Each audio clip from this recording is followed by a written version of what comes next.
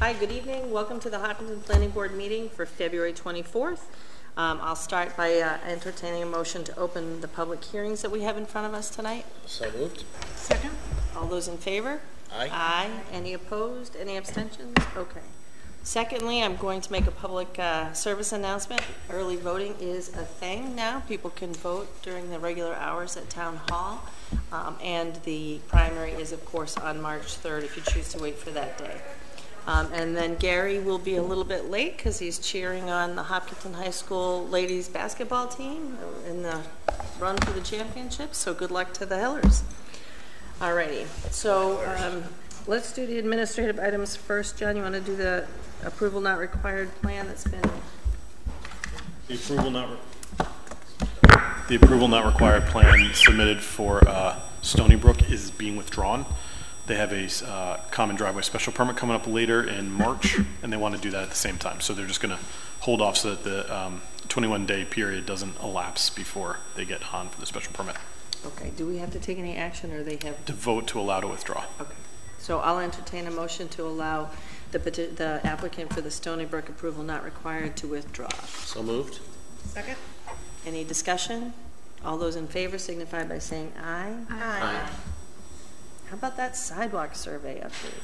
So currently we have 4 paper copies from both the Senior Center and the library.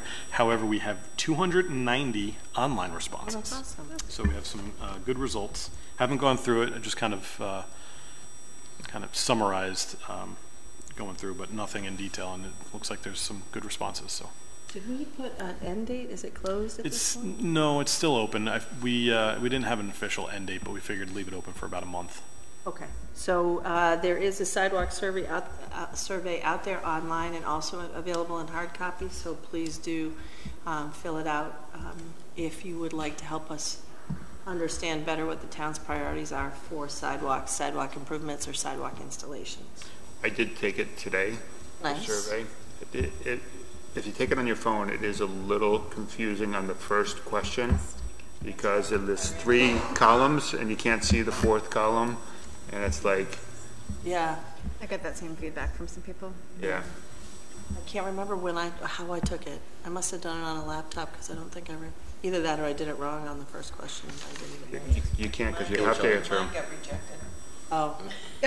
The first question was tricky because you're supposed to rank them, but Google Forms doesn't have a ranking function. Right. So that's actually the official Google way of making a ranking question. So we tried to make it as clear as possible, but I didn't have any trouble, so. Other than that, it was fine. All right, so we should have an update on that at the next meeting, probably, with the results maybe tabulated, or? All right, so we do have one set of minutes, January 13th. Are those the minutes we wrangled about last time and you had some changes to, Deb? They're actually not the version that's been updated, so we may have to wait another week on that. We may have to wait another meeting on those. Can you detail the updates? Because I did detail them and I sent them to Stephanie. I don't have them right in front of me. Okay. Yeah. And yeah, we didn't all have a chance to review them So with the I think updates. this is gonna push forward.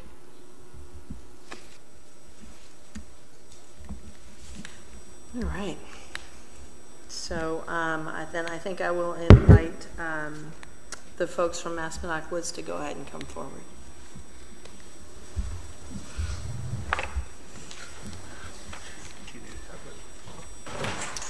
Sure. Thanks.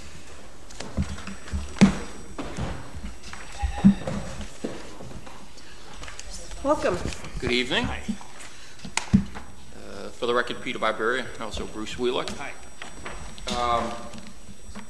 If you recall, the last time we were here, we were also in discussions with the Conservation Commission in the nature of the changes that cited, or the cited 5 West Elm Street. There's 2 major areas of kind of wetland jurisdiction.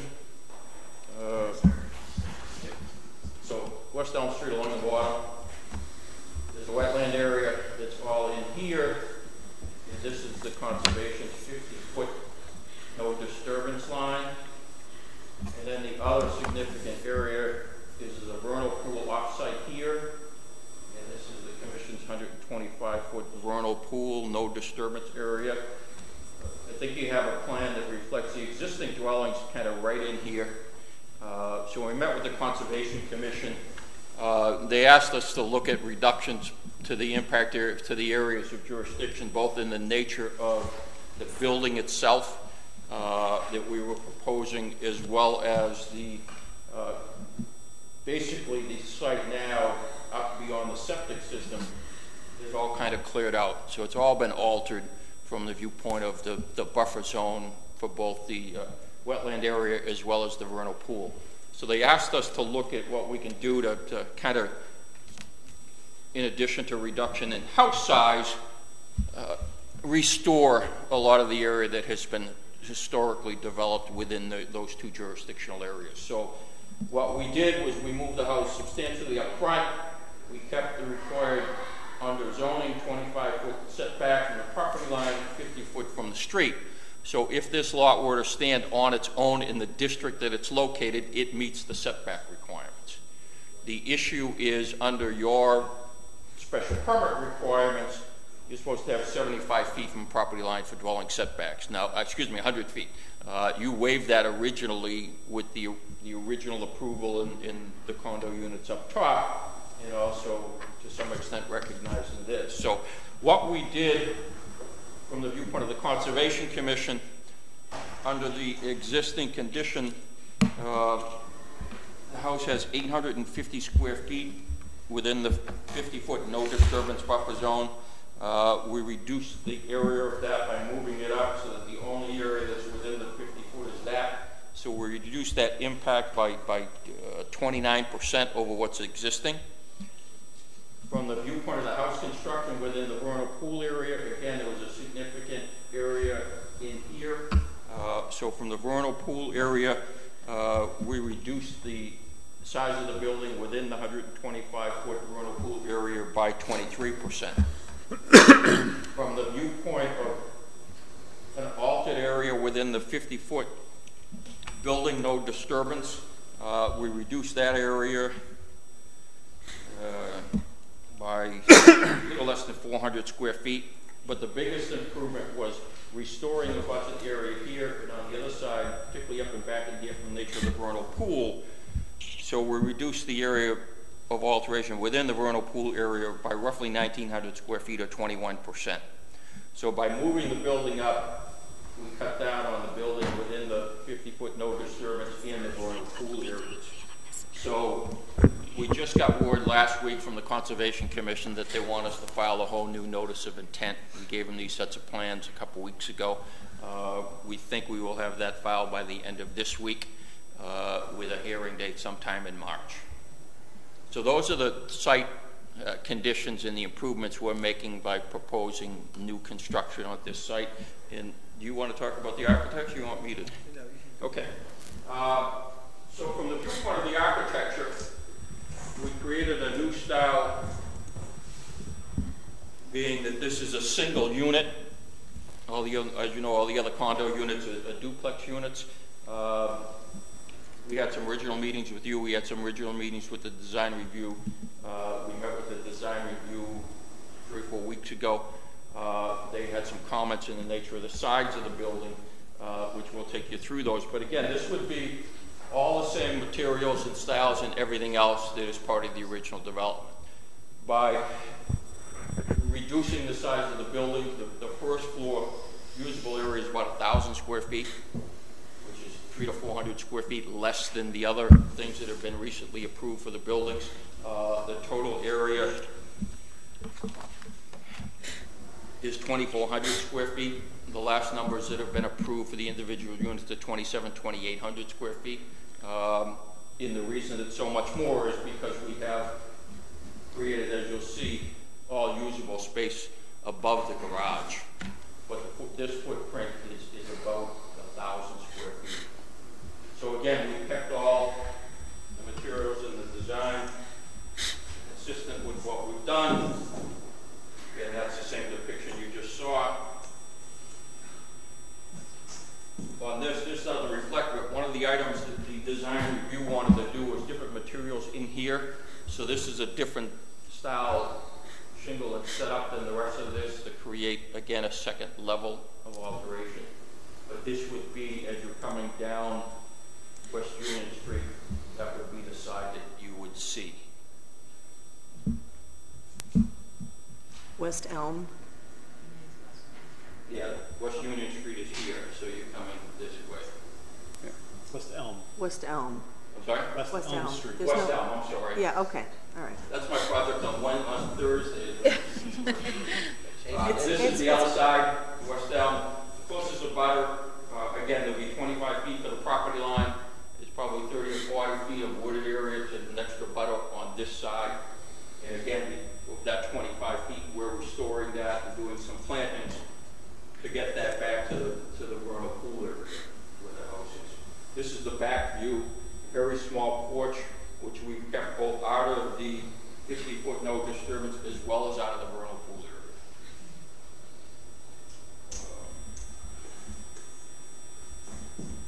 And just at the floor plan,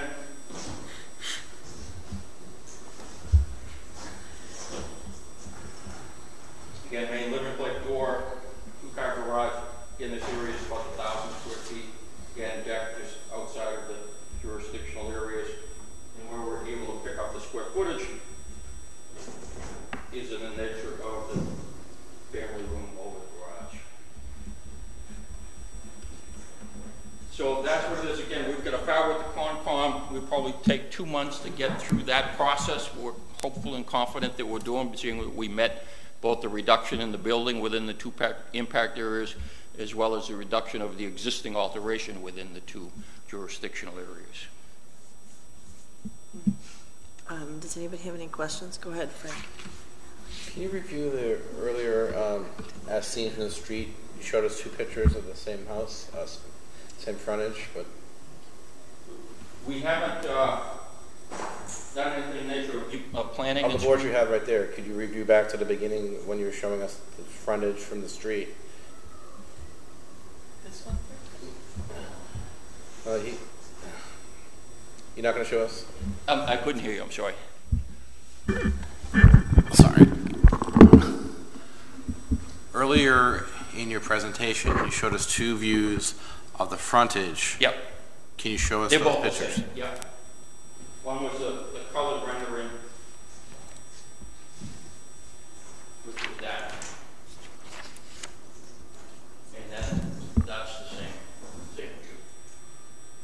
It's just not color. So I want to point out that the color rendering is sometimes what happens is we're shown a picture and it looks smaller, but it's actually quite a bit larger than the color rendering from the angle it's being presented. We don't see both garage doors in the full presentation. I just want to point that out because from the beginning of this project, I might have been on the Concom then, the original house was supposed to be repaired and restored. And I don't remember anything from the Concom or planning board where that has changed or been accepted yet. And I understand you're trying to do that. But what I'm fearful of, that Project Creep is happening. I know you weren't the original developer, but the original things that I voted on over the years did not include this new house. And I'm thinking this house is a lot bigger than it was originally intended to be from the beginning of the project. That's my concern. The original dwelling, the dwelling that's still out there, is basically an 850 square foot footprint. And then there's the roof line just goes straight back, and you can see the dormers that are up there. So I think there's roughly 450 square feet. I think that was the number from the assessor's office. So the existing building's probably 1,300 square feet. You're right, this one is bigger, but again, we weren't party to that whole thing. In what we're trying to do is upgrade that area and cut down on the wetland jurisdiction, get some plantings, develop the whole thing in a better appearance than what could be left out there. That could be the case. It could work. Right. I'm just concerned about Project Creep.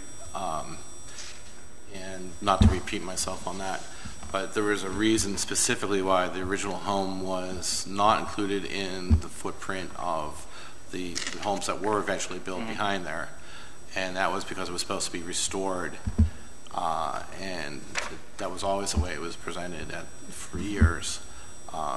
Different developer, different times. I'm open to see what you guys can present. Yeah, Jane. So basically, this new home that you're suggesting has the same footprint as the old one, or a different footprint? The footprint on the existing is about 850 square feet, and the new one, I think, is 1,002. So it's, But I meant the foundation, or it's Yeah, that's- larger, it's bigger. the living room is the same, then we got the garage. Okay, well, thank you. I remember the old one, it wasn't that pretty. This is much more attractive. Through the chair, can I so let me just try to level set some of the history. This development started in 2005 by a different developer, went through all the planning and necessary approvals at that time. From my recollection, the driveway was going to be where this home was going to be to this neighborhood. It was going to be off that little street and not off of West Elm. And Right. The original approval into the development was going to be there, and let me just stop you for a minute. And I went back and looked at that, and apparently the decision was made to bring it around the side. Again, I wasn't the attorney involved. At that stage of the game, probably what should have happened is this lot should have been pulled out of that development, because it's a lot that can stand on its own. The open space and everything else associated with the same lot would meet all your requirements, but for some reason it wasn't, and I'll be honest with you, I don't know why. Looking at it, that was my first reaction. Why wasn't this lot separated and left on its own? Because it meets all zoning requirements, the location, everything can meet all zoning requirements. You were never going to have even the existing building 100 feet back from the perimeter, which was your zoning requirement for that development. so as it stands now, there's the setback requirement from wetlands of Lake Maspinock, the backside. There's setback requirements from a vernal pool, and the setback from the street requirements. And then there's the existing house, the existing foundation.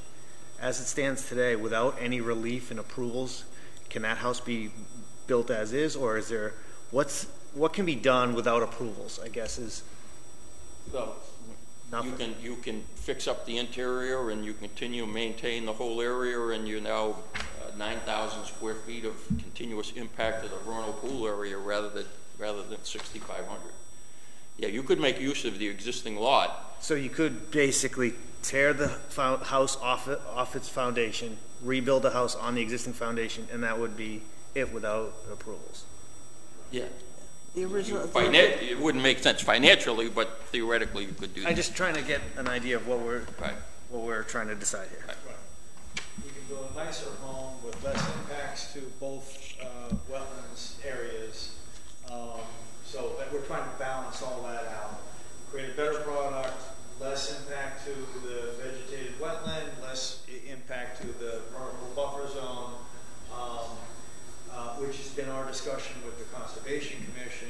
We wanted to give you guys an update, complete the process with the Conservation Commission, and then come back and share with you how that process finalized itself. Okay, thank you. I'm good. I was just going to add, I hear the concerns about how they were supposed to originally rebuild the old house, but with the old house being right back in the middle of the wetlands, I think this does seem like to be a better option to move it out of the wetlands. And it's right now it's an eyesore. This would be an attractive house, and it's similar size to other houses in the neighborhood. So although I understand that wasn't how it was approved originally, I think I'm comfortable with moving forward as long as Conservation Commission agrees that it's okay. I think, again, I would agree that if Conservation Commission thinks this is a better option than leaving things as is, because I was just wondering, is it really less impact on the wetlands if all of that disturbance is going on to tear down the first house and then build the new house, still impacting wetlands, and I don't know the science of it. I mean, I'm going to leave that to Conservation Commission, whether or not that really is better. The one other thing I did not mention, was the view of the site.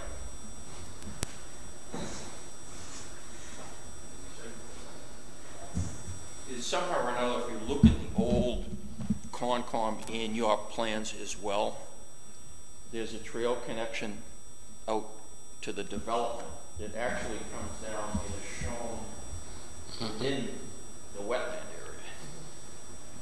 I don't know how, I don't know why it's shown on the plan, so we don't show it here, but as part of that, and again, for additional benefit to the Concom, we're looking at kind of moving that to the north, I guess, in creating a little more buffer between the walking trail and the wetland. I mean, there was So emergency moving, access. hold on one second, moving the trail, just to clarify? Yeah, just moving it. Out of the wetlands. Again, right now, it's like right on that edge, and in fact, a piece of it is on the wetland, so we'd move it over probably 10 to 15 feet to the north. At one point, and I forget exactly what's happened over the years, it was emergency access because there's only one entrance way into the development. It wasn't sure. We'll look. But I think that'll be another improvement that we'll ultimately show to the Concom as well. I think you as the developers have gone above and beyond what's required to make this new old project alive again.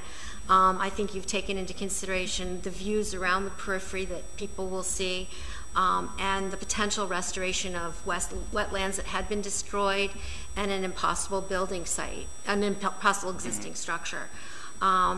So I'd be positive with moving forward, but I do want to state, in the absence of our vice chair, because he may say this as well, Gary. I mean, I don't want to put words in his mouth, but he may say that we do not want to make it a standing decision to kind of go into wetlands and because part of our battle cry is to take those kinds of things very, very seriously.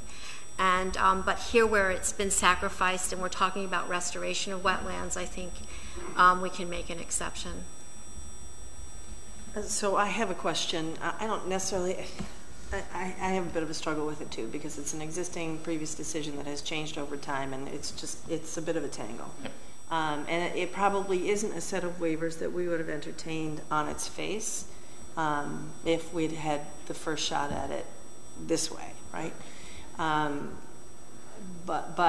And the previous decision does waive the setback requirements, and the way it's stated is to preserve the house, and I think that we all agree that the house is not worth preserving, and there may be some benefits to moving it out. But I would like to be clear that what the process is and what waivers are needed. I feel like this is a new decision that we're making, and I want to make sure that we entertain the appropriate waivers, and we articulate in our decision that this is, that we don't intend this to set a precedent, and this is in response to a very complicated set of circumstances. Because I don't think I don't think this planning board would look at this, to do this, on its face if this was a standalone question.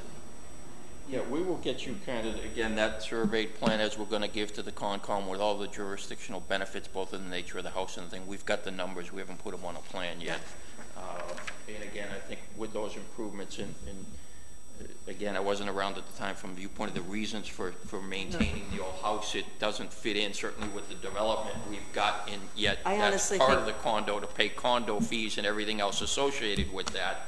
Then this makes more sense from the development's perspective. I think it has to do with the entranceway that ultimately changed. Yeah, I think right? it did shift. So Concom is your only hurdle besides us? I'm sorry? Right? Concom is the last hurdle besides the planning board? You're through with the design review? Yeah, design review I think is all set. They wanted us to make that change on the side of the building. And I also appreciate that it is, and while it's a little bit bigger, it's in keeping with the neighborhood as well. And just on its face will be a significant improvement to the structure that is there. But What are the, yeah, go ahead. Chair, I do have a question though, because Frank did raise a legitimate point. If the access, has anything emergency vehicle-wise changed because it is a single access into the development next door? Has anything, does the fire department need access? The approved plan for the development did not have a roadway access through here. It was only a trail ultimately that was there. So the access that is up, the So new access there is existing enough all for an that was emergency vehicle to circle around in the existing Not vehicle? through here, but the other way Yeah. in is all there The is. other one. That's why it Yeah. comes in and there's the loop, There's a loop. so that you don't have more than the 500 feet. Okay, so as- that's as been the- resolved. Right. Okay. So Mayor, just to Yes. follow on to your question, and maybe we Yeah. could ask John, I don't see the number, any of the waivers listed in see it here. either. Is it just one waiver for setbacks, or is it multiple waivers? It's a good question. This was something inherited by me. Yeah. So I'm I not feel like it's going to be a bit of a complicated set of waivers, to be honest. I don't know. I mean, it's waivers in what fashion? I mean, it's a site Setbacks, plan, right? and then you're approving the site plan, and then you're approving the amendment to the special permit. Right. So it's not waivers as in like a subdivision Okay. plan where they have certain requirements that they have to do, and you can grant Okay. waivers to that. It's It's a different animal. Thank you. Right, but there was a waiver for this 25-foot setback. So Right. that is a waiver you had to grant. You had the right to do it. You did it to 75 for the rest of the development. But again, this house was a lot closer than 75 to begin with. And Right, again, but I said, we may ultimately look, depending upon how we can deal with the condominiums, trying to separate this and create it as its own lot, at which point in time we back to amend that special permit and take it out, prove to you that all the open space requirements are met and everything else, have a restriction from the viewpoint of the ongoing maintenance of the trail through this site to get to there, all those things would be satisfied. I think the waiver specifically states for the purposes of preserving the house. And The I other think- one was I think that 75 that's- feet, so- I think that's why I just want to make sure that we make sure that our decision is very clear going forward. Because I think that we aren't waiving it to preserve the house, right? We're now waiving it so you can tear down that house and build a new structure outside of it. We've got to come back with a final plan, so Yeah. you and I can make sure we define Just make sure, everything. yeah. The only other question I had is the underlying zoning of the whole parcel is the same? Or we don't know? Is the whole zoning the same there? So it's under a garden apartment special permit. Yeah? We've just been continuing the meeting. You've got 90 days after the close of the meeting to make the decision, but if you need any type of an extension, we can certainly get you one.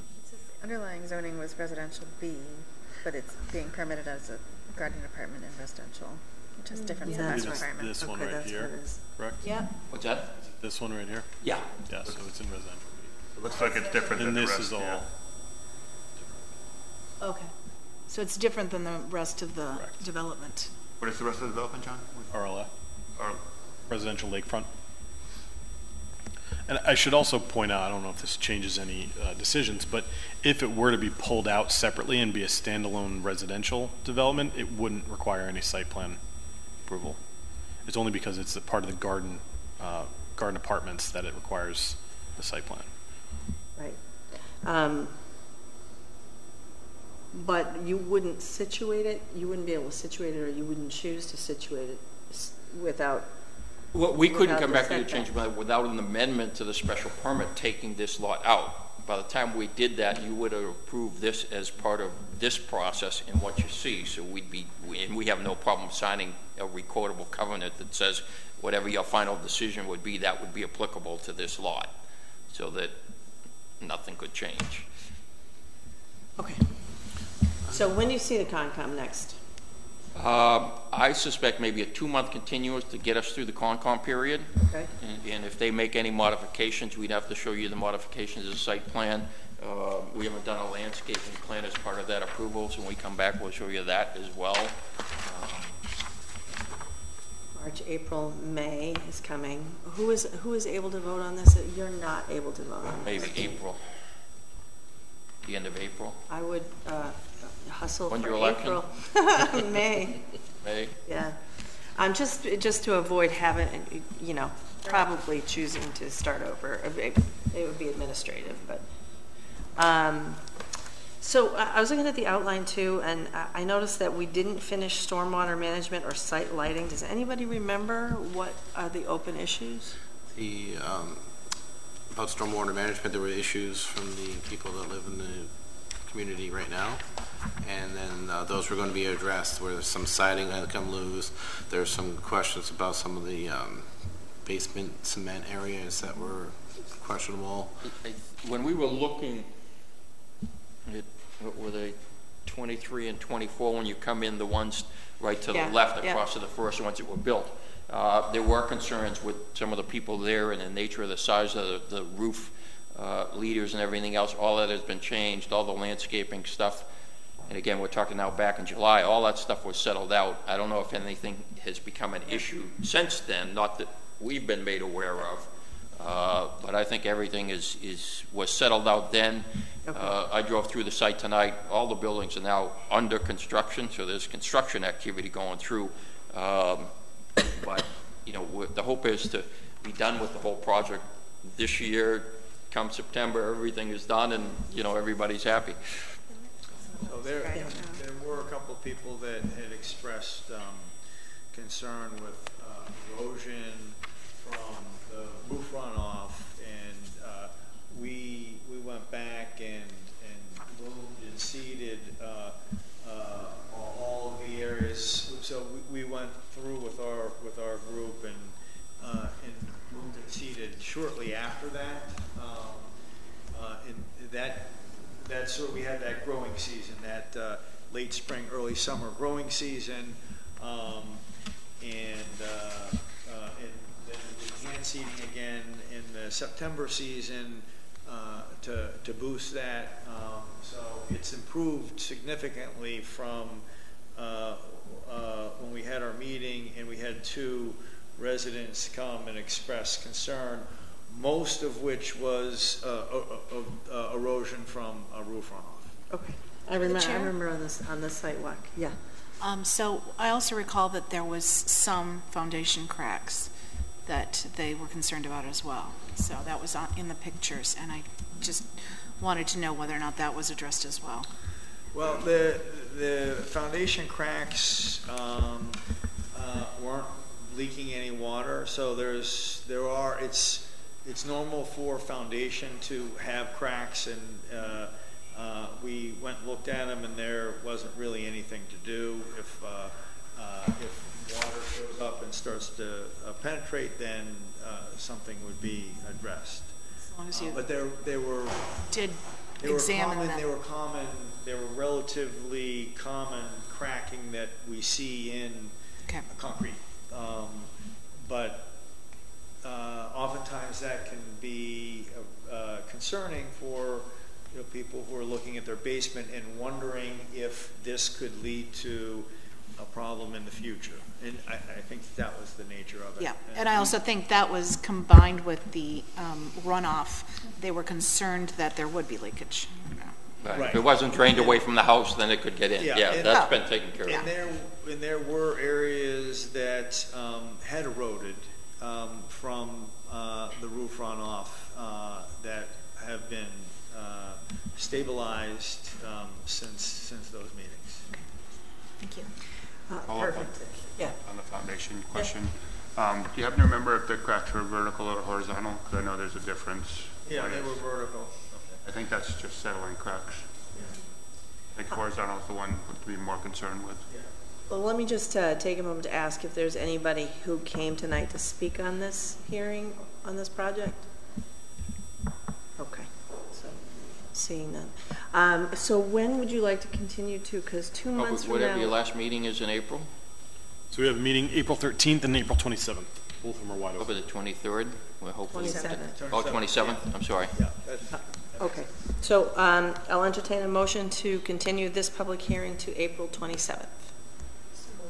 Is there a second? All those in favor? Aye. Any opposed? Any abstentions? Okay. Thank you. And the 27th is at Town Hall because of a conflict? 13th is at Town Hall. 13th is, okay. 27th will be here. No problem. All right. I will invite the Hopkinton Tennis Club to come on forward. HTC. To conditions. HTC. I have so many acronyms flying through my head with my new job, I can't even tell you. Welcome. Good evening, everyone. It's good to see you again. It's been a while, and we've been busy. I'm Bob Green, representative for project owner Donnie Satterfield, who lives here in Hopkinton. And we've got architect Lou Lubeo and Jesse Johnson, the site plan engineer from Bowler, with us this evening. And just to give a quick recap, as I'm sure you know, we basically worked through the entire list, the October 24th, that was generated from the October 24th, 2019 beta review process. Yep. So the one thing that was remaining was on page 2, which was the SP2, regarding documentation from the fire department indicating emergency access around buildings being acceptable, etc. So, since that time, we have had over 6 hours of meetings on 3 separate occasions with fire code and building consultants, architects, site engineers, and of course several different entities from the town, ranging from John right here to Chuck Kadlick and his department. And also we had Public Works at one of those meetings, and who am I forgetting? There were a lot of people in the room. Of course, we had the fire department, and we had air structure engineers from the Horizon Company as well at one of those meetings. So the result of all of this is that we have actually addressed 31 items related to fire code and life safety related to this project under 6 different sections. And our most recent meeting with the fire chief was on Thursday, and we've been going back and forth to finally clean this up, and he has had an opportunity to, hopefully you correct me if I'm misrepresenting anything, Steve, but we've had an opportunity to fine-tune it and filter it to the point where we felt we could be back here to present to you folks, and obviously hoping to get some approval to move forward with the project. So, thanks. So we just got handed new plans. Do you want to tell us what that's for? I think we should let Jesse talk about that. So I revised a plan set to give you the latest and greatest. It shows some of the changes that we had made to address the fire department's concerns. I'll give you a highlight on the site where we can make some changes. The first one, probably the most important, was it was asked to have the entrance widened to allow for a fire truck to be able to enter in case somebody was at the stop sign trying to leave the site. They didn't want the fire truck to be impeded by coming in and knowing that Lumber Street isn't the most wide road. So we modeled it with a truck on the edge of the pavement on the outside and widened the driveway by 4 feet. So now we have clear space coming into the site. That was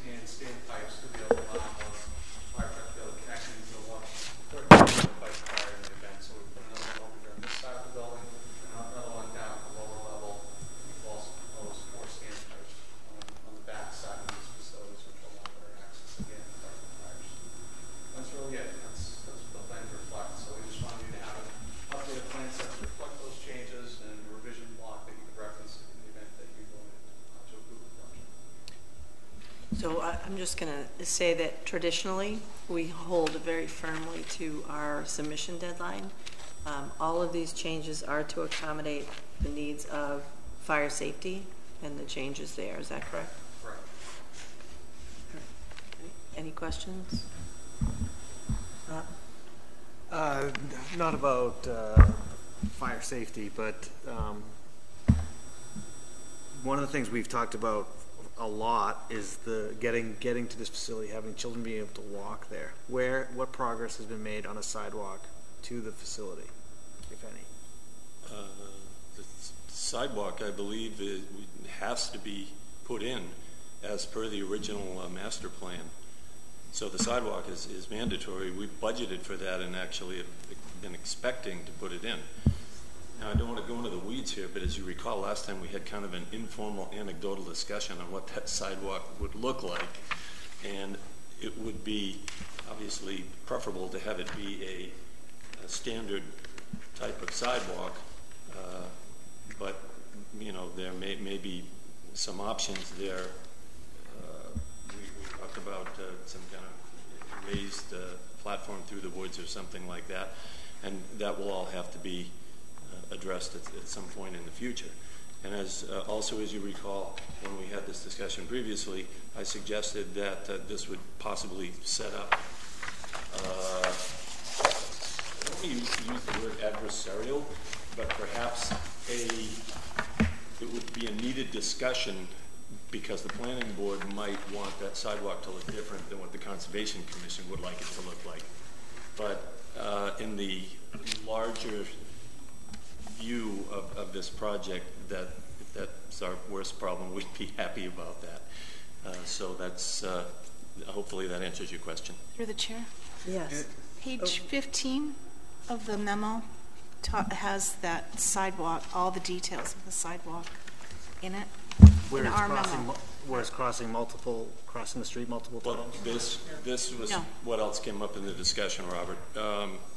Because I think everybody agrees in principle that in terms of safety, it would be desirable to not have that sidewalk, not have to cross the street once, let alone twice, to serve this. And that's actually what triggered what Mary was talking about. That's what triggered the discussion on having the sidewalk and getting it on the same side of the street. So you know, we'll have to address that. But obviously, from our perspective, from a safety and a construction perspective, we would prefer to have that sidewalk run down Lumber Street on one side, coming down from the 77 West Main Street development. And just to elaborate a little bit more on that, I believe you guys will be attending a Trails Committee meeting. Yes, I actually attended the Trails Committee meeting, and we had discussed several possibilities, and our owner would be very happy to join up with the Trails network. And as you know, I think I brought this up previously as well, that we are, I'm going to say, to the edge of the school property about 3/4 of a mile. And so that is a reasonable distance to allow access from the school. My discussion with the Trails Committee was a preliminary nature. It was more of a conceptual agreement type thing. We thought this would be a good idea, but no detail was discussed with regard to the construction of the trail, what the materials would be, or anything of that nature. Thank you. Thank you for bringing that up. Where would you connect to the school property? Where does So there is talk of a trail coming back through right near the Mastriani property, of a new trail coming back that way, so coming in the back of their property. It all connects. Yeah, yeah. I did go talk to Paul a little bit about that, and Kathy suggested that they were going to talk to the Trails Committee as well, and there was something they were going to get involved with trails around the Chamberlain development as well. Correct. Might make sense to collaborate on that all at once. Absolutely, Muriel. Yep. I think it's just important to get an easement or a grant of approval for the concept, because there's a chance the town could get a Mass Trails grant for the construction. Yeah, agreement. You know, at least a memorandum of understanding that we are working together to get some sort of trail system. Well, our disposition on that, Jane, is that the Trails Committee owns that relationship, and we would be more amenable to working with them and maybe even acquiescing to where they would like it to go rather than us trying to tell you where it would go, because you may know. I don't think I'm just saying where it should go. I'm just saying that in conceptual, just as you're saying it's a conceptual. Oh, okay, I understand. That just as a broad concept, that you're willing to give some sort of easement through their property, wherever it may go, because I'm sure Conservation Commission will have a lot to say about it as well. Yeah, and we need to figure out where it's connected to. And I think it's about connectivity and, you know, the whole broad, you know, package. It's just it's a memorandum of understanding, just that we would work together with you to some point. Yeah. To make this. We're wide open to that. Thank you. Thank you. Would the decision condition that work, or potentiate that work, or? I think that it could be some language in the planning boards, just that it would be a broad conceptual plan, that they would continue to work with the Trails Coordination Committee, that this broad concept, just you know, future planning, that this be brought into it. So this language is there, so they don't have to actually build the trail. And I can't speak for the Trails Committee. That's not where I'm coming from. But just that there is this perceptual agreement, you know, conceptual agreement that this could be And beneficial in all directions. and yeah, right, working with the schools. If the students can get to your facility. I see this as a no-brainer. Yeah. Correct. But it's I think it's important to have the language there. No, I agree. I think, if I might interject. I'm going to come around the table. Okay. Yeah. So just to finish up on the trails thing, I'm not sure if you're looking for all input or just trails input. Any input. Okay, so as far as the trails, these guys have been very helpful in working with us. So to your point, let's capture it in writing and just, you know, nothing crazy. But That's what Jane said. the issue we have actually was crossing a strip of land from the end use, Yeah. you know, mixed use. They have a path way back there, so we're on board with Mastriani, we're on board with these guys. We just have to get across that one little area. So I'm glad you brought that up, David, because this may require cooperation also with the Sportsman's Club. Yeah. So this will be a multiple group. And we may have to loop around. Yeah, we Keep our distance. idealistically, we'll keep our distance from that one. We'll try to go, but you never know, because Mastriani's got some trails going along the whole way, so our big concern is to get access to you guys in order to. Good. Okay. It's awesome that it's, you know, a vibrant subject of conversation that everybody seems to be agreeing that it makes sense to do, so. Thank you. They actually asked the questions I was going to ask, so we're kind of all of the same mind. I think about a lot of this. I think the sidewalk should be only on the east side, and hopefully that can work out that way.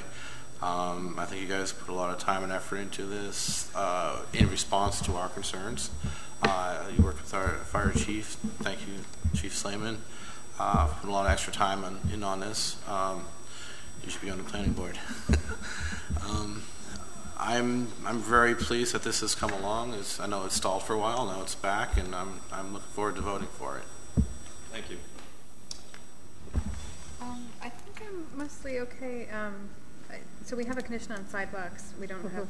We need some sort of condition about trails, I guess. But otherwise, I think it looks like it's great. Yes, and you know, I'm really, really big on the sidewalk being on that side of the street. And I will come to every Concom meeting that this is about. so just, you know, I will speak at the Concom as needed to support that. So. Well, we're hoping that when we're ready to go forward with this, that we can have kind of a team meeting, a cooperative working session. At least that's how I think it would be best approached. I would be very much in favor of that. I would really like to avoid anything that resembles acrimony Yeah. around this subject, if at all possible. Nobody's looking for acrimony, indeed, and we're happy to support whatever works best and what is safest. And I think the Concom is going to be similarly minded. I think so too. I would ask for a step further that in the site plans, so not a side note in the writing, I would think it would be really nice in this overall plan where we've already drawn West Main and we have the overall site, that we put some kind of a dash line saying future sidewalk. It's just a dash line, but it could, you know, very much on the east side, it could just symbolize that's the intention and that's the thought. And I think here it's very important to show it. Actually, we do have a note on there, extension of sidewalk. Can you show me where? So it'd be good on this front page right there as well, in that front piece. It And covers then- that. Look, this is existing range. Which plate number are you on? Layout plan.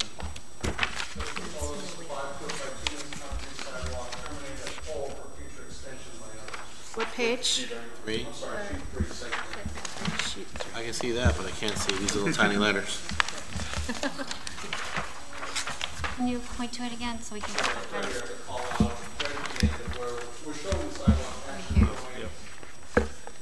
didn't bring my glasses. Say that we're going to have to do something on the shoulder of that side of the road. So we're showing that. That's awesome. That's awesome. If you get back on this drawing and there's that opportunity to do that, I would extend the dash line up the side and put the arrow, another arrow going in the opposite direction so that it's got that, it sort of has that grander approach. And then what I would do, if it's okay for me to have input here. Just before you go further, before you get off this one, can we show it up there just so I can see the dash line? I'm having a little hard time following it. Yeah, maybe a darker line too, or high, bold out letters. So what'll end up happening too for timing that's worth mentioning about the sidewalk is we obviously have to do a full design on it. It's got to go before Conservation Commission for permitting. It's also got to go obviously to the DPW for their review and approval. So we'll get additional survey. We'll do a conceptual layout of the sidewalk. We'll meet with the DPW, get their buy-in, and then we'll formalize it and submit it to Conservation. So we can't do anything. We won't even be able to go for a building permit. Right, but maybe what we need is a little bit of a holder, or either a block with those words a little bit larger, or a heavier dash line, just sort of a little. What I'm saying is I'm going to get you a fully developed plan set that it's going to be so much more detailed than this. This is just indicating that, guess what, guys, you have to do a sidewalk here. It's going to happen, and any contractor's going to know this is where my work ends, and he might not get the contract for the next portion of it, but it's indicating that you guys are safe, and that it says we have to do a future extension of the sidewalk. It's also going to meet your conditions, and I'm going to get you a fully engineered plan that's suitable for submission to the Conservation Commission and the state for review. Terrific. We have to get you in the chair. I would still like push you to increase the size of it, just so that the commoner can see what you have going on and what your plan is. So to the chair, I'm not asking for anything different. I'm just trying to understand this one. Yeah. So is it the dotted line that goes across the street? No. Can you show it specifically the dotted line? So what we're showing is we have concrete sidewalk on the site, but then as soon as we get into the right-of-way, we're transitioning. Can you just trace the line? Which one are you talking about? That's the end right there. So he's right on the sidewalk, bituminous sidewalk being installed along the right-of-way. So we're actually already heading down the street and permitting some sidewalk down the road outside of our property limits. Right up to, see where that telephone pole symbol is? Yeah. We stopped it right there because that's where we got to figure out what to do with. We got to go around that pole somehow, and I don't know what the impact will be going towards the wetlands. Okay, so it's a very thin dotted line. It's not the thick one that goes across the street. No, the thick one is actually the limit of work. Okay, thank you. Yeah, that's indicating that we're going to have to rip out asphalt or disturb some existing conditions. Thank you. I think that what I'm trying to push for a little bit is just that statement, just what you said. The intention is we're going to be taking out bituminous asphalt, and to if that grade outline is the end of the asphalt, to extend it up or to put a break line intending the fact that it would extend all the way up. Thanks. Yeah, what I'm going to suggest is that you leave it open to work on some language for the condition. If we need to draft something. Okay. Yep. Just for the record, can I have the fire chief give, just share with us your blessing? Have you seen I assume you've seen these new plans, or are you limping? Yes, I saw the plans. It was a great cooperative effort here. Quite a few conditions with this site that just made us deal with some code issues later. I really believe that we got to a better place. I hope we've gotten you to believe in that. Most of these are code requirements. They're not the fire chief's ideas. They're how we work together to solve some stuff that we need here. Structures, and it was a great team. So I appreciate their involvement in solving it all. Well, we appreciate that you took the, you worked this situation through, because it's way out of our expertise, so appreciate that. Okay, is there anybody here that's here to speak on this project? Any abutters? Anybody from the public? Okay. John. Any final thoughts or? Nope, I think everything was addressed up to this point, and the fire chief talked about the one remaining thing, so I think we're in good shape. The only thing that we did have open on the agenda is noting the town department and boards. Do we still have open the Board of Health permit issue? Are you in front of the Board of Health? Or? No, they've issued a permit. I'm sorry? They've issued it. That's all done? Okay. And then the trails, and I think that we've talked about that. So does anybody have anything more? Okay. So, yes? I just wanted to ask about the landscaping and the trees. Yeah, absolutely. Is it now okay? Sure.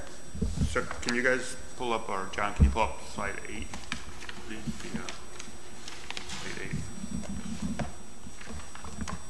I used to be able to look above you. I apologize if we already talked about this and I don't remember, but I was just curious about the tree locations.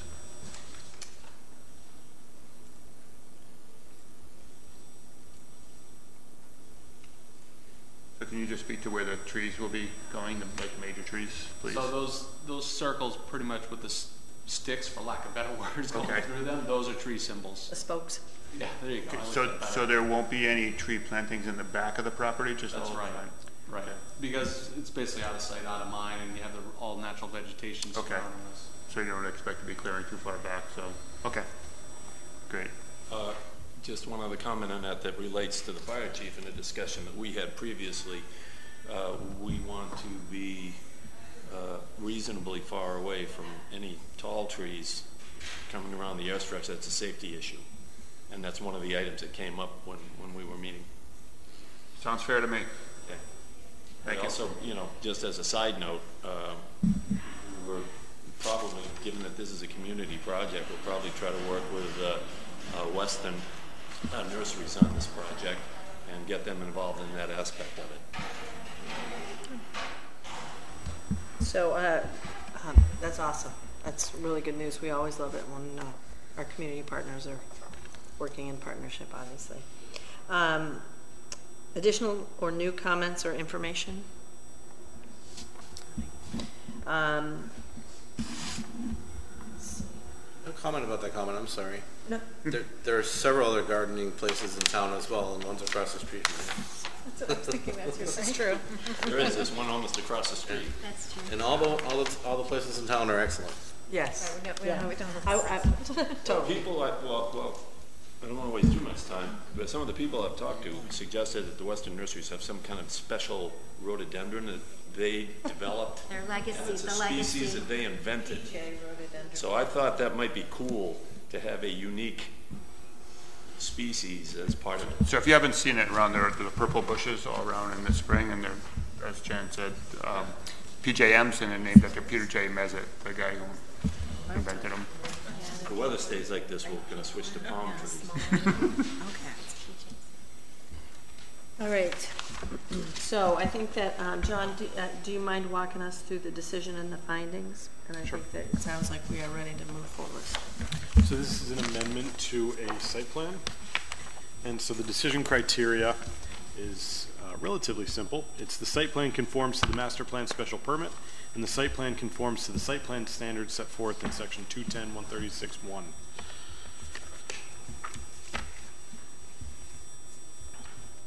There haven't been significant changes to the site plan itself that I believe would change those site plan standards, but These are the existing conditions? No, these are the proposed conditions. these are conditions from the previous approval It is. updated to Yes.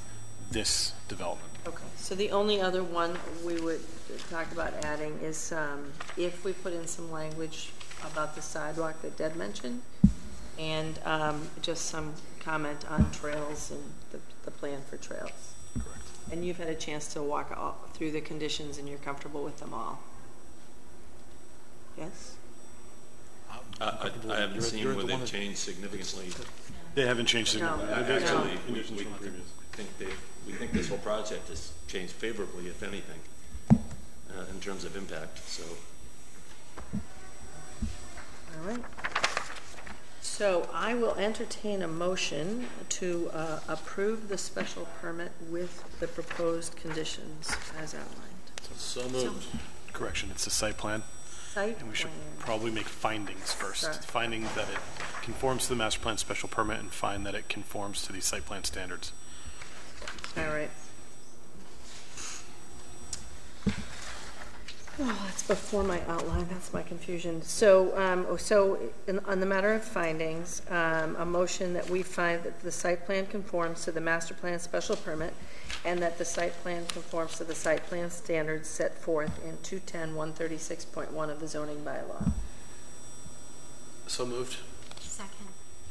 Any discussion? All those in favor signify by saying aye. Aye. Any opposed? Any abstentions? And then I will entertain a motion to approve the amendment to the approved site plan. Is that Waivers first. So they didn't technically request any waivers, Yep, but here. 2 waivers were granted for the previous site plan. Previously. So I would assume they would also still need those. And we I have to believe in the- re-vote those? Yes. No new waivers are requested or required as a result of the plan modifications. The previously granted waivers listed below are still necessary. The Town of Hopkinton zoning ordinance, section 210- I'm very sorry about that. Section 210-136.1, letter M, sidewalks shall be provided along the entire frontage of the subject property along the existing public ways. And section 136.1N to allow for pole-mounted lights that do not conform to the site plan standards. So I'll entertain a motion to approve the waivers as previously approved. So moved. Second? Any questions or comments? Further discussion? All those in favor signify by saying aye. Aye. Any opposed? Any abstentions? Any further notes, John? Or on to the site plan amendment? On to the site plan amendment. All right. I will entertain a motion to approve the amendment to the site plan. This is section 3.3, or sorry. I'm not in 3.3. 392? 392 is where I am. Okay. 392, page 14, it begins the proposed conditions. Thank you. So I'll entertain a motion to approve the amendment to the approved NMU site plan with the conditions as listed and discussed. So moved. Second. Did you want to add the 2 conditions about the sidewalk and the trails? I did, in the discussion. We're going to do that. Yeah. Thank you, though, if you can make sure. That was my understanding. Yeah. Second. Any further discussion? Can I just ask, Deb, did you have to sign something before you vote? Was that it? She's already signed it. She's already signed it. So everybody can vote. Except Jane. Jane? Just wait till you are able to vote on everything. I'm in a desk and We've all gone through it at different times. She's in planning board, you're in planning board She purgatory. was appointed Planning board purgatory. mid-process. Yeah, she's in purgatory. Yes, but we appreciate her. I take that back. It looks like, I don't know if you signed the form for this one. It doesn't say you did, and Jane is eligible. Jane is I eligible. was confusing it with Maspinock. Okay. And Deb may not be, so it probably makes sense to, I thought I had seen it here I thought I that. had signed everything. It says, it doesn't say, so Kobe is usually pretty good about this. And Muriel and David filed MMCs. Deb missed the 11:25 meeting, but it doesn't say that you signed an MMC, so. Okay. I think we're going to be fine anyway, so. I think I did, but All those in favor signify by saying aye. What? Do we need to add? we need to add you. What? What we wanted to add a couple conditions, and we wanted to. Yes, we talked about that. We're going to put language in about the trails and the clarification on the sidewalk. Are we going to do that after? So we're going to vote and just. Yep. Yeah, have this- we create the decision. Yeah. We have a trust factor. Okay. So we're going to vote first and then draft the final conditions? Yeah, which we do typically. These are the proposed conditions. And then, But would you like to draft something now on the fly? No, it's the big thing. The big thing is something we've talked about previously. Is just the crossing of the street. Like it's only what, a quarter mile, and having to cross the street is not really great for kids coming from that development right there on the corner. Chair, I think there is some verbiage in I'm here. It says, absolutely happy to check and make sure that that's in there. it says, however, may I read it? So this is the second proposed condition. However, in lieu of constructing the sidewalk to the south, the applicant should construct a sidewalk along Lumber Street to the north, connecting to a planned sidewalk network. Specific conditions are related. So I guess it doesn't say on that side of the street, but there's also a bunch of It verbiage. implies that it could be. Yeah, It could happen, right. even though that's not what we want. So we're just taking a I step agree, too. further in coming up with verbiage to change the drawing note to be specific, and then to also have it in the memo for about the trails. So we're just being a little bit tighter. So, Hold on one second. I'm writing something and I'm not hearing what you're saying, so hold on one second. So I'm adding the condition to work with the Trails Coordination Committee and the Sportsman's Club to connect via the trail network to the school property. Okay, so that's the one, that's the easy one. Go ahead, what was it? I think, to Rob's point, I agree with him now. I didn't see it in here about particularly having the sidewalk on the east side of Lumber Street That would be. specifically. I know that. No, it makes sense. No, but it's, conflict yeah. with some of the Concom. I feel the same way. In fact, I feel the It's a same way. preference, but we don't know because engineering's needed and further discussion. At worst case scenario, I think that they would have to build a bridge. Right. I think we'd much rather have. Build the sidewalk. Yeah. Yeah. We all agree on that. Yes. We know that we have to do it. Definitely that. We all agree that our preference is that it remains on the east side of Lumber Street. And I think while there may be some people who aren't in this room tonight that might want to disagree with that, I'm optimistic that, as I suggested previously, that somehow when it comes time to deal with that, we can get together and come up with the sensible, a sensible outcome on that. It may have to be a boardwalk of some sort. Then it So comes is they to okay with the east side? disability issues with the boardwalk? So I appreciate that you kind of hung in there with the point because I'm not sure that we were all getting it. Are you comfortable if we put in the decision that we are mandating it be on the east side of Lumber Street? What you're trying to avoid is conflict, right? I understand it complicates things, but it has to be on that side of the street for safety. I mean, our job is safety. So even though we agree that we all want it on the east side, I would hate to see the language be such that it shuts down the project if somehow, I mean, it's difficult for us to there can be agree no to. agreement with the Concom or something It's like difficult that. to agree to language that's out of our control. Is that? I mean, the decision ultimately, we'd be more. All of us absolutely go on record that we want it on the east side. We'll do everything we can to do so. But it's beyond our ability to approve that. There are other jurisdictions with engineering and with Concom that are going to have some input in that. To Robert's other point that he made. Hold on one second. The boardwalk or elevated walkway type of project could be constructed to standards that would accommodate handicapped if necessary. Absolutely. Think of it this way. If you went down to Hilton Head Island or somewhere, how they have those big wide boardwalks going through the mangrove swamp, that would be that type of arrangement. We would prefer to do a standard sidewalk, obviously, going up the east side, but it can be done. It can be done with special treatment on the boardwalk and certain inches of depth so it's accommodating. So I'm sorry, I want to make sure, what you're saying is it can be done staying on east side despite the wetlands challenges? Correct. Yes, that's what I wanted to make sure I But the was final understanding you. application is dependent on Conservation Commission. Even an elevated boardwalk would require conservation. Correct. Right. We understand that. done. We understand that it bumps up against the Concom, and they'll have to be on board with it as well. Yes. One last point. So if the sidewalk is a situation where from that development it crosses the street and then crosses back across the street, you might as well not have a sidewalk at all. Have Agreed. no stipulation. Yeah. No. Well, nobody's arguing with No, you. Yeah. I just want to make it perfectly clear.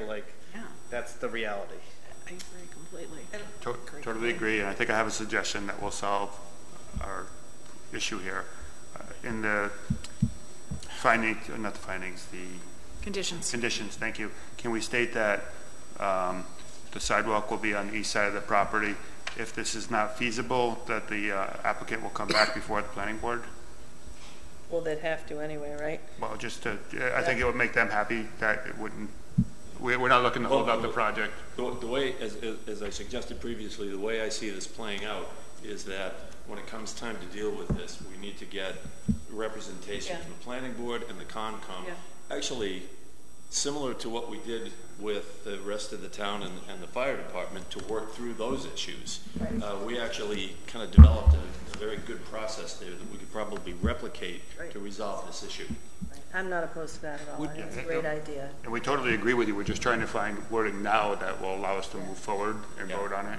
Yeah. Would the language, would coming back to planning board be limited to that issue at that point, or would it be open to all other issues? Just because we don't know what the makeup of the board's going to be. What is the process So there? 'Cause it's major and minor, right? My concern with that would be if you require them to come back before the planning board but don't specify what they'd be requesting, it's kind of vague. And if you required them to put a sidewalk on the east side and they couldn't, they would have to come back for a site plan amendment to change that condition. Right. There is a process. Yeah, I mean, I don't know if it's... I mean, I think we're okay with it, just need to alleviate their concerns, right? So, I mean, would you be okay with the process to come back? It doesn't alleviate. I mean, they understand that's what happens. If we mandate the east side and the Concom is stuck on not the east side, then they definitely have to come back. I mean, that's what we know. I'm okay with that, but are they okay with that? I just don't know if anyone here in this room has any kind of knowledge of the Concom judging conservation versus safety in these type of matters.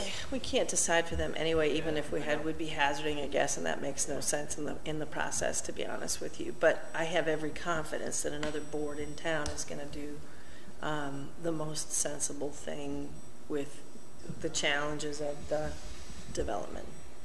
Why would they not? Amy? Steph's going to add a comment on sidewalks, and I agree that it's better that it be on the same side, on the east side, but I live on Grove Street, Route 85, and we do not have a sidewalk on both sides of the street. So my kids literally cross the street, walk another block, cross the street back, and then walk to school. And it's not ideal, but we have these situations in town, some places where that's just how it is. So I understand if we have to do it the other way, we'll have to, but I don't know. I don't think it's the end of the world if we had to have people cross the street. I'm a little conflicted on that, to be honest with you, because that's an existing situation. Like, I wish your kids weren't experiencing that. And I almost watched my 17-year-old get plucked off the planet because he was stupid, but because of that whole dynamic. And you can see, you can see the whole way. That's right. That's the issue. Is you can see the distance. It's not something far enough where you can't see Yeah. And No, I would prefer it on the east side, but Yeah. there could I be think that would something put beyond our control. it would impose a very serious limitation in that we almost wouldn't be able to even commence the project. And it would almost be like we haven't gotten the planning board approval if everything is conditional upon that sidewalk, because it's an item beyond our control.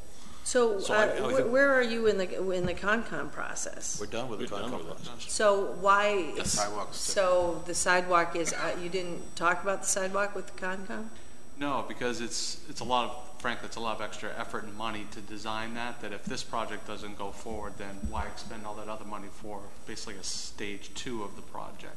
So we need this to be okay and getting approval and some nods to then be able to go back to the client and say, okay, now we're asking you to expend this much more money on survey, engineering, and permitting.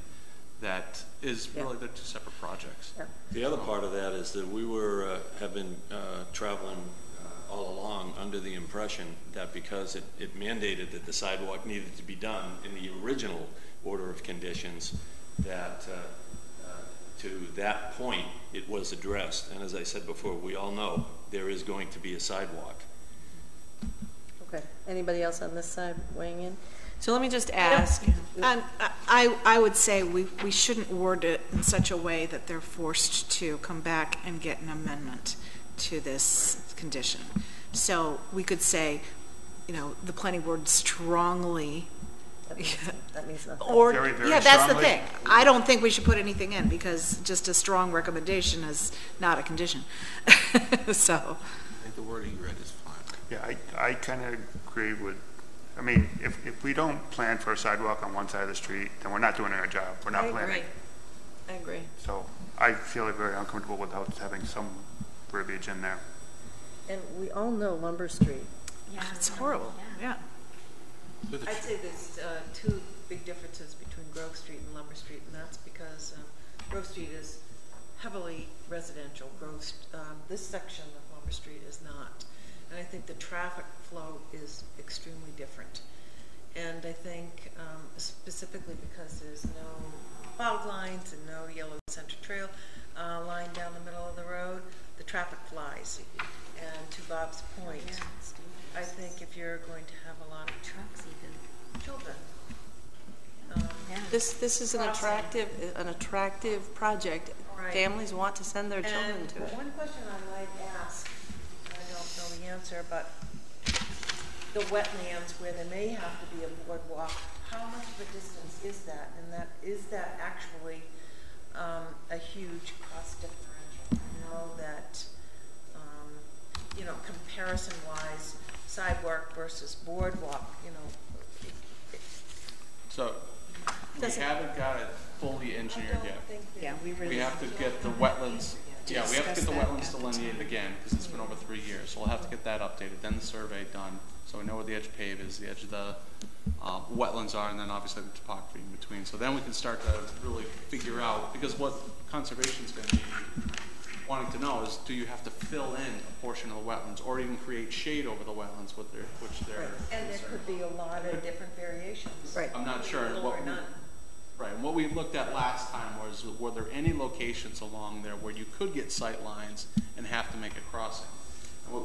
It wasn't going to be planned crossing where you just put a couple signs up. It would probably have to be something elaborate, like if you ever are gone to Kimball's in Westford, where you've got one And taking your life into your own hands. flashing Yeah, lights I have across been the- there. Right. I've been there many times. I go there with my family. If it's a known area where a crossing, traffic starts to understand that, and when you have those big flashing lights that you can press the button and get them activated.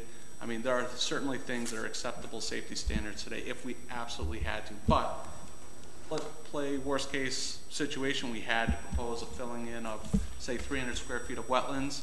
We would be asked to replicate probably 1.5 or twice that or something to mitigate that. That's probably what it's going to come down to. That's going to be the negotiation. Right. I don't think that planning to put up big flashing Kimball style lights is really the direction we want to go. And I think from my perspective, using Grove Street as an example, I mean, if we were planning Grove Street, we'd do it differently, right? We wouldn't have people crossing back and forth. We don't get a chance to go back in history, right? It is. Population. Well, it's also, it you know, it came up over time. People don't tend to travel as fast Oh, I don't, on Lumber Street. Lumber Street. Same situation on Yeah. Hayden And Road it's toward sight Milford and distance. Tustin. It and is, It's, it is, yeah, There's a lot of. but they go faster. yeah, So no. it sounds like there's a lot of. I do think that when push comes to shove, we have to plan for safety. I see you over here writhing in agony, Frank. Yes. I'd like to answer Rob's question about the Concom. I was on it for 3 years. What they usually look at in matters like this, he mentioned the replication, whatever's disturbed, they look at what's pre-existing, pre-disturbed, and whatever improvements can be made. And then safety is a factor that we consider and Concom considers. But they're looking for protecting the wetlands, and we're also looking to protecting people. So I think they'd be open to hearing the ideas as presented, and hopefully they'll understand that we have a preference for the east side of the road. All right. So I I don't know how we think that. communicate that, but Yeah. So can I just have a show of hands, people who are going to hold fast to the notion that it has to be on the east side of the road? do you mean in voting yes or In no? the decision.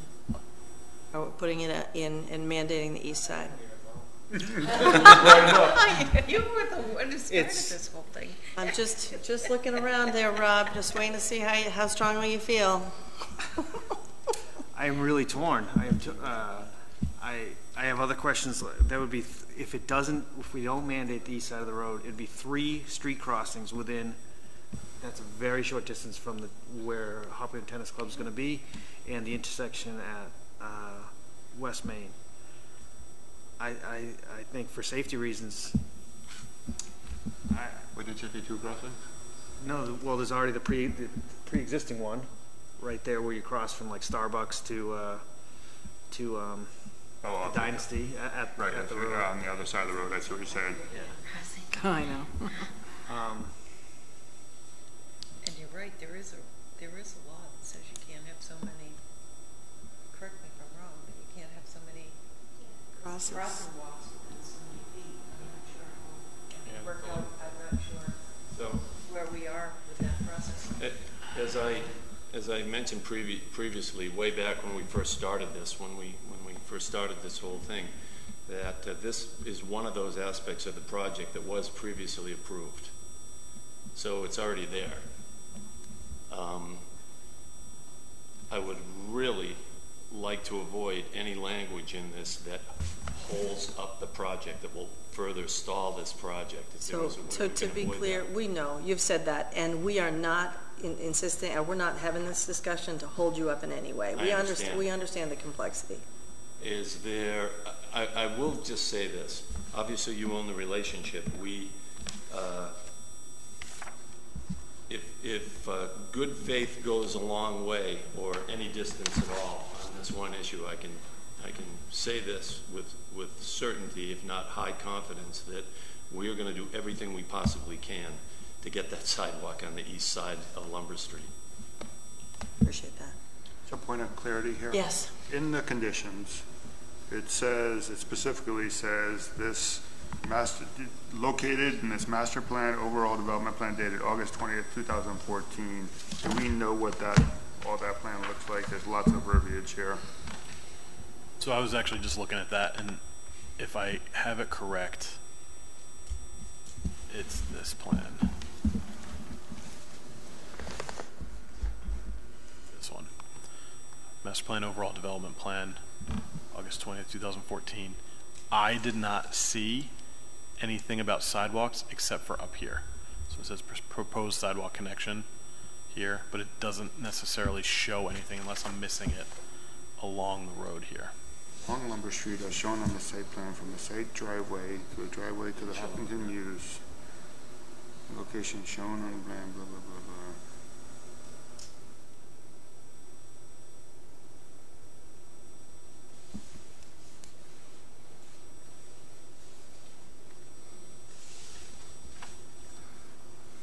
So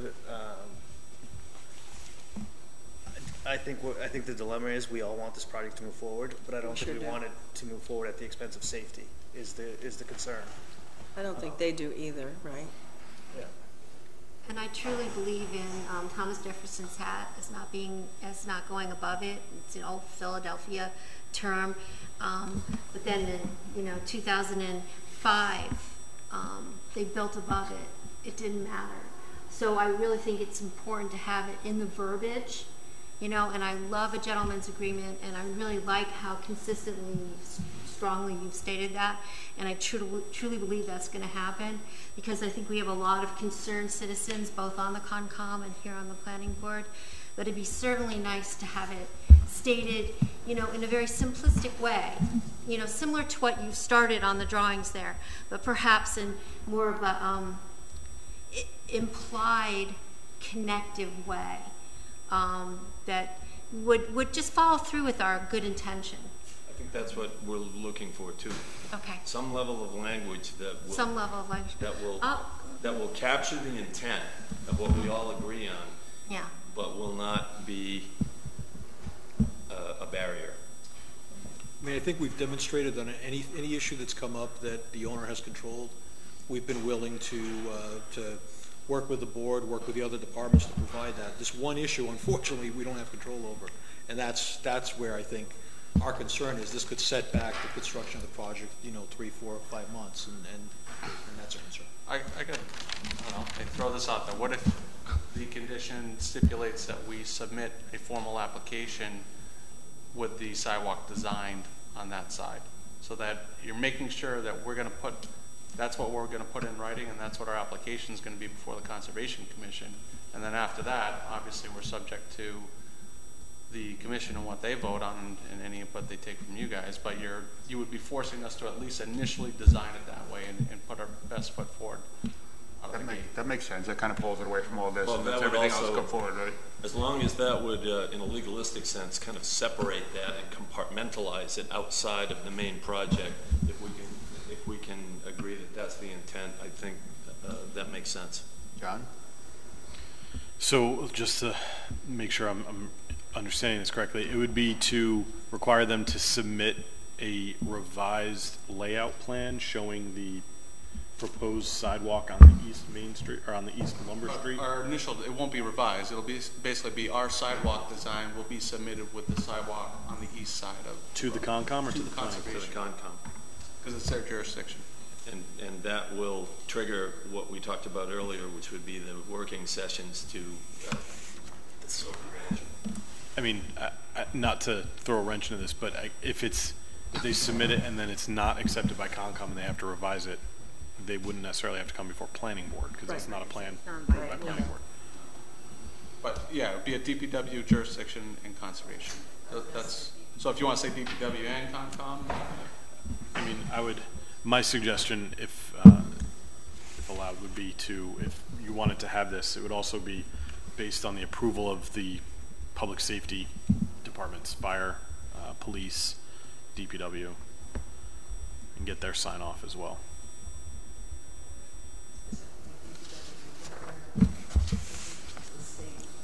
Guidelines for site distance and all that kind of stuff.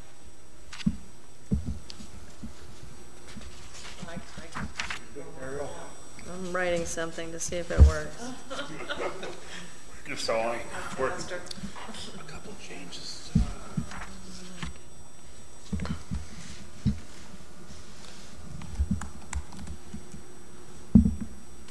Gary, would you like us to start over? We'll start by throwing you out. While Muriel's writing, if I may, I think it's a good suggestion by John, because I'd be comfortable with the police, the fire, and the DPW, because they'd be ensuring safety, right? Yes. Comprehensive. All right, so what did you say?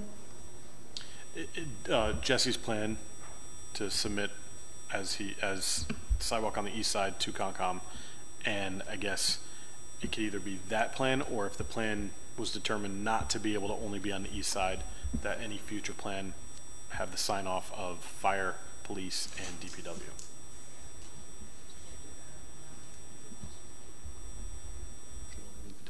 Yeah.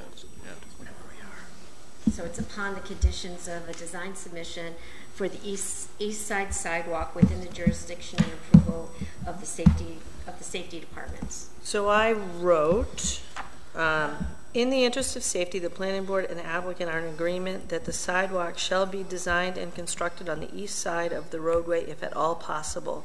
The final plan must have the sign off of fire department, police department, and DPW. That's fair. Yeah, as long as the if at all possible is in there, we're good. No, with I'm not toying with anybody.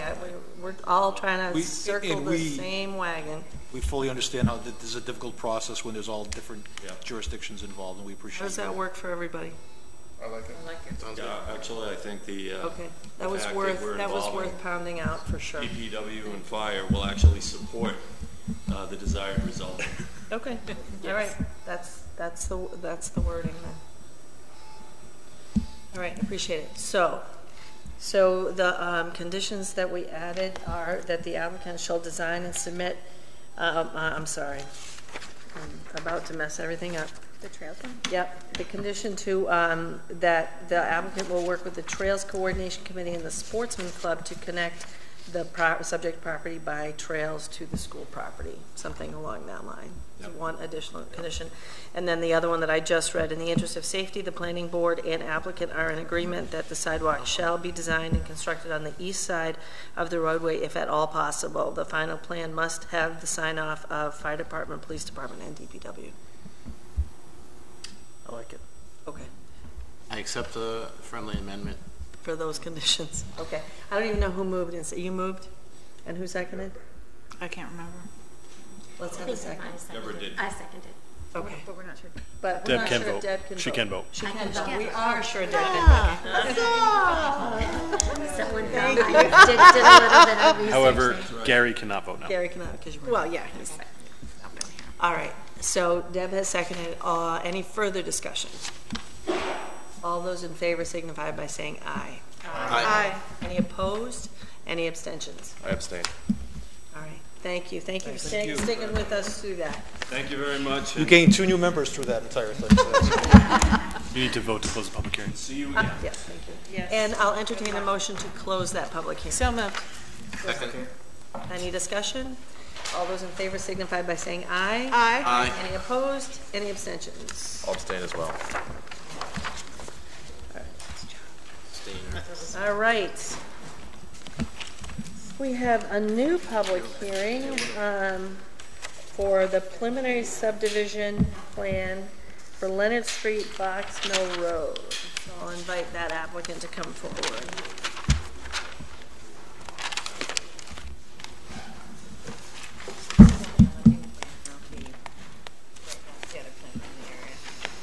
No, this is a new plan. All right. Kindly take a minute to introduce yourself and then your proposed plan.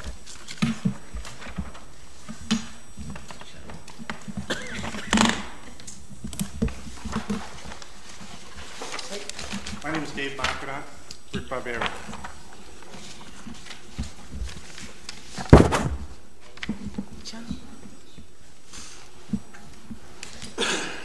Is this new material you're passing around? First off, my left ear was infected, so I'm not going to be able to hear too well. Is this new material that you're passing around? Yes. Is it new besides? I got a letter from town council, copy on Friday. Was just able to put this together today. My attorney wasn't able to make it. It's not real, though. It's been in the town's hands for quite some time. So just for the record, it's new to this, this public hearing, just to be clear. Correct. Yep. So I'm just gonna say for the benefit of everybody, that we entertain material that is submitted by the deadline. You can certainly speak to this. Okay. But we'll need to make sure that we have the opportunity for the public to see it, read it, and we have a chance to digest it and interact with it again. Okay, perfect. To be clear through the chair, I can't even read this. It's blurry and small, tiny type, and We're not discussing this. we're not even going to discuss it. So, okay, just want to be clear about that. Okay, go ahead. My name's Richard Barbieri. I built Box Mill Road. I have this a piece of property up there, Tom Terry's property. I have it under agreement, okay? I intend to try and build 2 lots up there, lots number 5 and 6 on the parcel. Okay, you have deeded right-of-way Exhibit A, which shows, let me get this thing on, which the first thing it shows, That might not show up on a TV. is over here. It shows this whole right-of-way going down to the railroad bed. That's a deed that you really can't read. Oh, yeah, Leonard Street. Yeah, that one there, okay?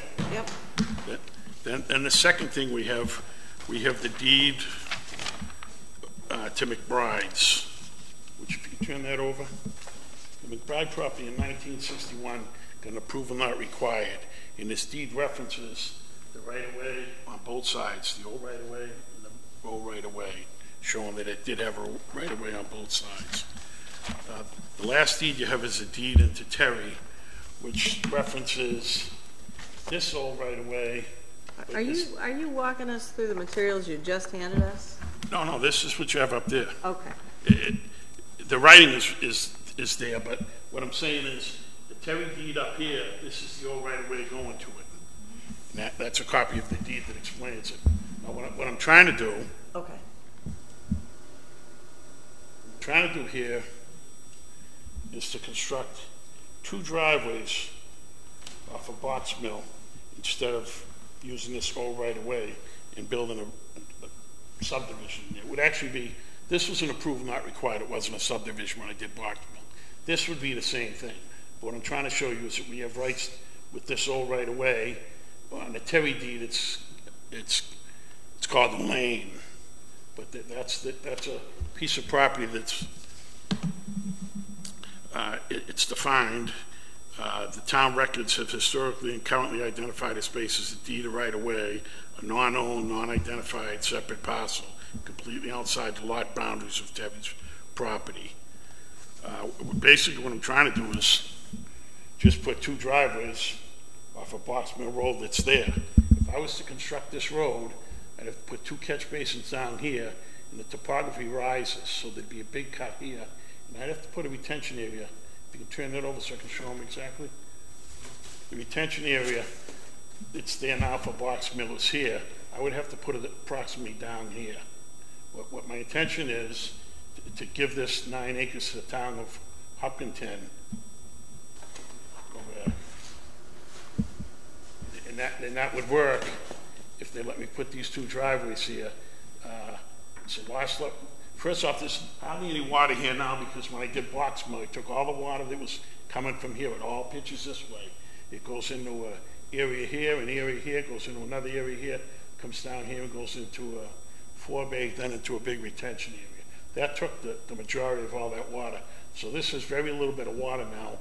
If I do just the 2 driveways in the houses, I can just put a small basin right in that backyard. Require no other construction. These 2 driveways meet the fire department radius for turning into.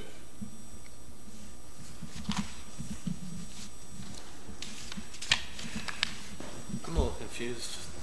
Yeah, the 2 drawings are upside Different. down from each other, so. Maybe I could shed some light on it. This is the submitted material, right? Yeah. Planning board. Box Mill subdivision is this highlighted green area here. Okay, this is the limit of Box Mill subdivision. Goes all the way out to the town property, goes all the way back. Consisted of 3 lots. Lot 1, lot 2, lot 3. Lot 4 is the remaining land of the 9 acres. The Tom Terry piece that Rick has an option on is this purple piece right here. Okay? That's 1.3 acres. Yep. What Rick is looking to do is create lot 5, create lot 6, and Box Mill Road is this road right here in brown. Yep. He's trying to eliminate doing this, a typical road just like he did for Box Mill Road. Having frontage off of the Terry land, what we call Terry Path, access to these 2 lots would come from the already built Box Mill Road through way of easements and property that Rick already owns. So we're looking to have frontage off of the street, 30 33,168, and a 33,000 lot here with frontage and access off of Box Mill Road. So can I elaborate on that a little bit from the letter from the attorney? Go Because ahead. they said that that frontage cannot be used if it's not an existing street. However, I do like this plan, and I think we've talked about this a while ago, and I guess it'd probably come down to like what waivers would we need to be looking at? I mean, it seems reasonable, right? I disagree. Well, I mean, I'm just saying, what, I'd like to know, like, what are we not following here? You'd be waiving the construction of the road, actually. What's that? You'd be waiving the construction of the road. They would require Why don't you waivers from have the the entire lot road. frontage? Remind us again why you don't have the lot frontage on Box Mill. Right, why can't you have frontage? We believe we do have frontage in Boxville. This is a long process. We were sent to the zoning board. 2 weeks before we got to the zoning board, my attorney was here on another matter. The chairman brought him outside and said, "You're at the wrong place, you have frontage, you have to get driveway access." Through talking to numerous people, they said, "No, you can't have just driveway access, you have to have the road waived, the construction of the road waived." I agree with you. I built numerous times on paper roads where I just put a driveway in, the frontage was in on a paper road. But the building department is, or whoever is not, I don't want to single anyone out, they're not agreeing that I can just modify the Box Mill Road and add 2 driveways and use that frontage. So you don't have frontage on Box Mill for some reason? I don't have frontage on Box Mill for these 2 lots, no. That's why. There is some frontage on Box Mill lot, but it's broken up by that private way, which I don't know. Which private way, sorry? That's the Terry Path? Oh, you mean Is that the paper street you mean? Yes, that would be this piece here, that yellow strip. Right, but you own everything else, but because... I own everything up to it. I actually believe I own to the center of that, because when it's a paper road, each person owns to the center of it. Through the chair, McBride's portion of Leonard Street is a private way, and that has never changed. And everything you just explained right now hasn't changed that. Can you show us where the McBride's home, Mr. McBride is here, can you show us where his home is on your plans? Because it seems like you're kind of right here. overlooking. Right, if this road was to be built, it would go right next to his house. It's really hard to see that. Can you guys point out? there There we it is go. right there. Where is it? To the west of the Yeah. Terry Path, that's George's home right there. Yep. And that part of Leonard Street is private, Yeah, that's the old right-of-way, correct. but it's a private road, that section of Leonard Street. Correct, just like the Terry Path is a private way, paper road, whatever you want to call it. But the old right-of-way gives me rights to that. I can go down there and improve it and put the road in. But Leonard Street is basically a driveway from Mr. McBride and the home down the street that's also in the McBride family. So if you were to want to build, say, in my driveway, which is pretty long, Yeah. you're saying you could do that? I mean, I don't understand. Oh, you'd be upset, but that driveway isn't his property. That's the road, the paper road. But it's a private way. Correct, but I have rights to that private way. Actually, I don't understand how you have rights to the Tom private Terry way. has the rights to that private. Written in the deed. It's a paper road. Through Tom Terry. Right, Tom Terry has those rights, right. I don't think, I mean, I can't speak for the Brides here, but I can't imagine they'd want the road there instead of the driveway or Box Mill, but maybe you can ask them. So through the chair, I think he's not proposing that.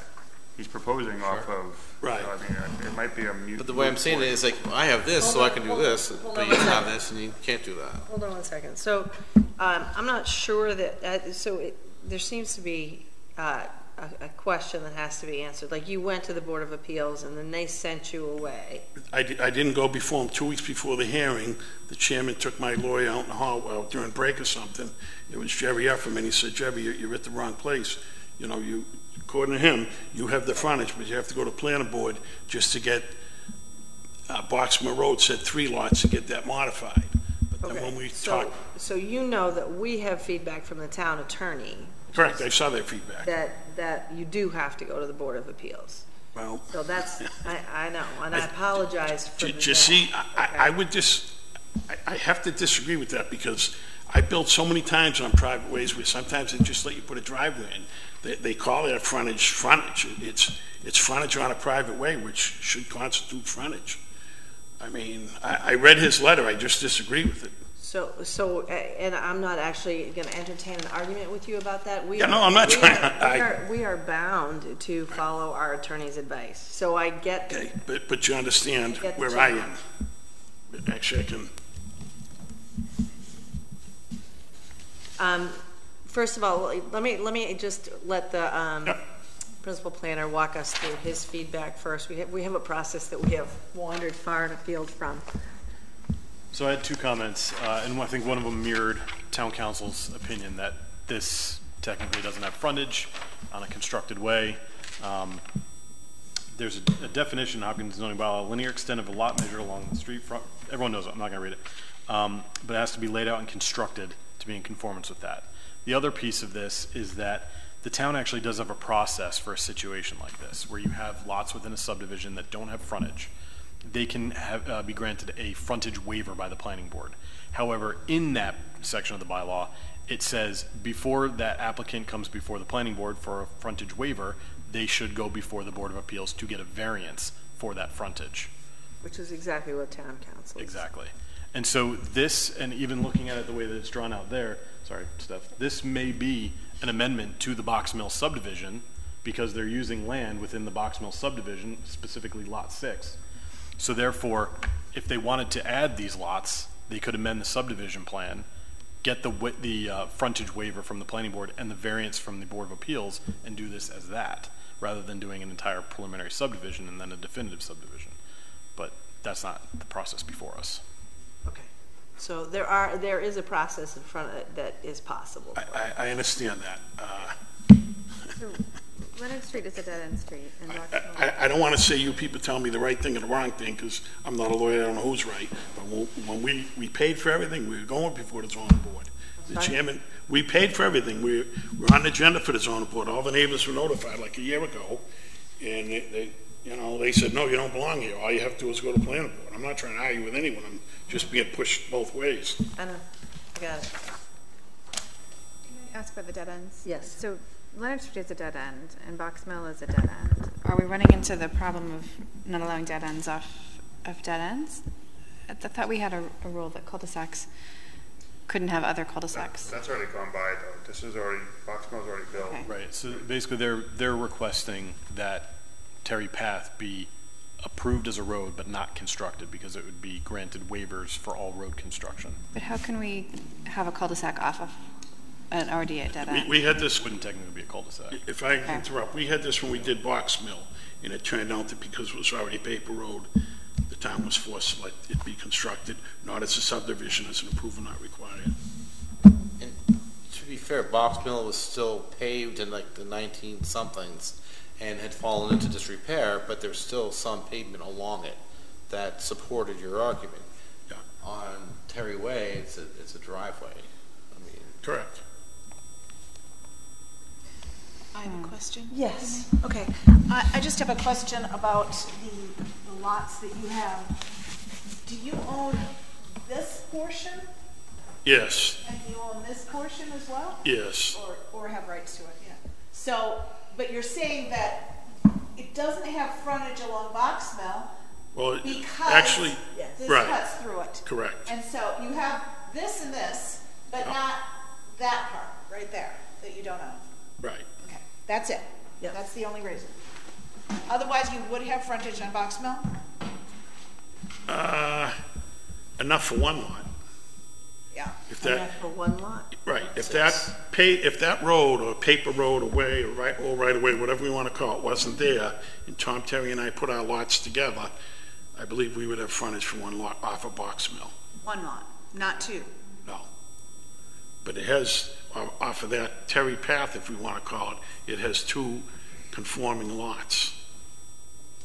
But you can't have frontage on No, I'm not counting, I'm saying, if you counted that as frontage, it's two conforming lots. we Right, can't no, I have understand that, right.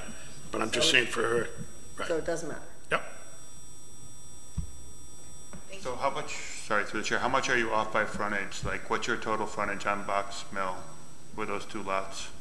Do you know that? The one that would service the top lot, lot 6, lot 5, has like 101 foot of frontage. It's in an RA zone, so that would be in conformance. What about the lot 6? Lot 6, That's the not frontage would have to come off that paper street. No, sorry. The question is, how much frontage do you have on Box Mill? None for that. Not enough. Quote frontage. How long is that? It's about approximately 160. I understand. It seems like Rick 160 plus 100. doesn't I don't own lot that yet. piece. Doesn't own what? Rick doesn't own that one you just asked about. That right there. He doesn't own that? That's lot 3 of this already built for a house on. The part above? So there you go. This lot is part of this lot. Exactly. That's something we That's didn't why you don't understand. have frontage. Those hatched areas there is house 1, 2, and 3. Because I'd which is asked up in this whether or drawing not you here. owned that. Same as this. Right, when I sold that third house at the end of it, that Terry Road came straight down, so that, I don't know if you can point up. So how could you get a driveway through that lot if you don't know? If you keep coming down with that, okay, that intersection point right here, if you can lower it a little more, no, lower. Lower? All right, go to the right. That road, not that road, but my land went straight down, okay? I gave, right, it went straight down there. I came here, I broke off like a 30-foot piece, and I gave it to lot 3, and in return, they gave me exclusive rights to that property that I'd be crossing, which is, it's not even part of the, it's so far away from them, it's nothing they would use So anyways. you have an easement? Correct. Correct. I actually have exclusive rights to it, not just an easement. I mean, they basically couldn't even go on that property. But again, like I said, they picked up 30 feet on their side yard where the basement walked down. It was good for both of us. Through the chair, it would have been a lot easier on us if you had that whole property up front. All right, so Okay, let's go around the table. Do you have any questions, initial questions? I'm not sure what is before us that is to vote on. We have a letter from our town council that we can't move forward with it, so I don't have anything I can move forward with. No questions.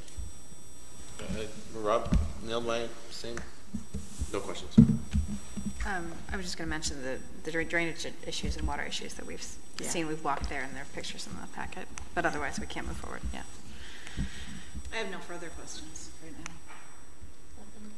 Okay, so let me, at this point, just invite any members of the public who have come to speak on this. Yep. So we're the brides, and that path that he's mentioning literally is a strip of grass that we have mowed since the house that we built, which was in the 60s. It's always been just an area that's mowed. For us, when he built Box Mill, we had numerous conversations, we walked, and we have a water impact anyway, and he assured us that there would be no more water, and I submitted pictures to the town of literally running water. It's like a stream coming from Box Mill through that Terry portion that he is now intending, that's my yard. And I have a couple of other ones that are the same, that there's a huge, my cellar now is flooded. That little area that he's talking about, that's the lane, most of the time is flooded. And I feel like if I try to sell my property and I have this, whatever it is that's supposed to be between my house and the house next door, how do I sell my property to satisfy whoever is going to lend somebody money to buy that with whatever this road is? I don't object to him putting houses on Box Mill at all, but I feel like he should get his frontage from Box Mill and put the houses. Doesn't bother me if he buys Terry land, but I don't think the frontage should come from something that then didn't exist before and now exists now for him to buy more land. It's not like he has a burden of land that he can't use that he already owns.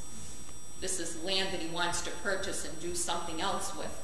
And when the Box Mill, I'm going to sit down if you don't mind, subdivision went in, we were assured that it would be 3 houses. Now suddenly it's turning into 5 houses on Box Mill, not 3. So I thought that before Box Mill was a dead issue, but I understand that now he's promoting it as a new subdivision.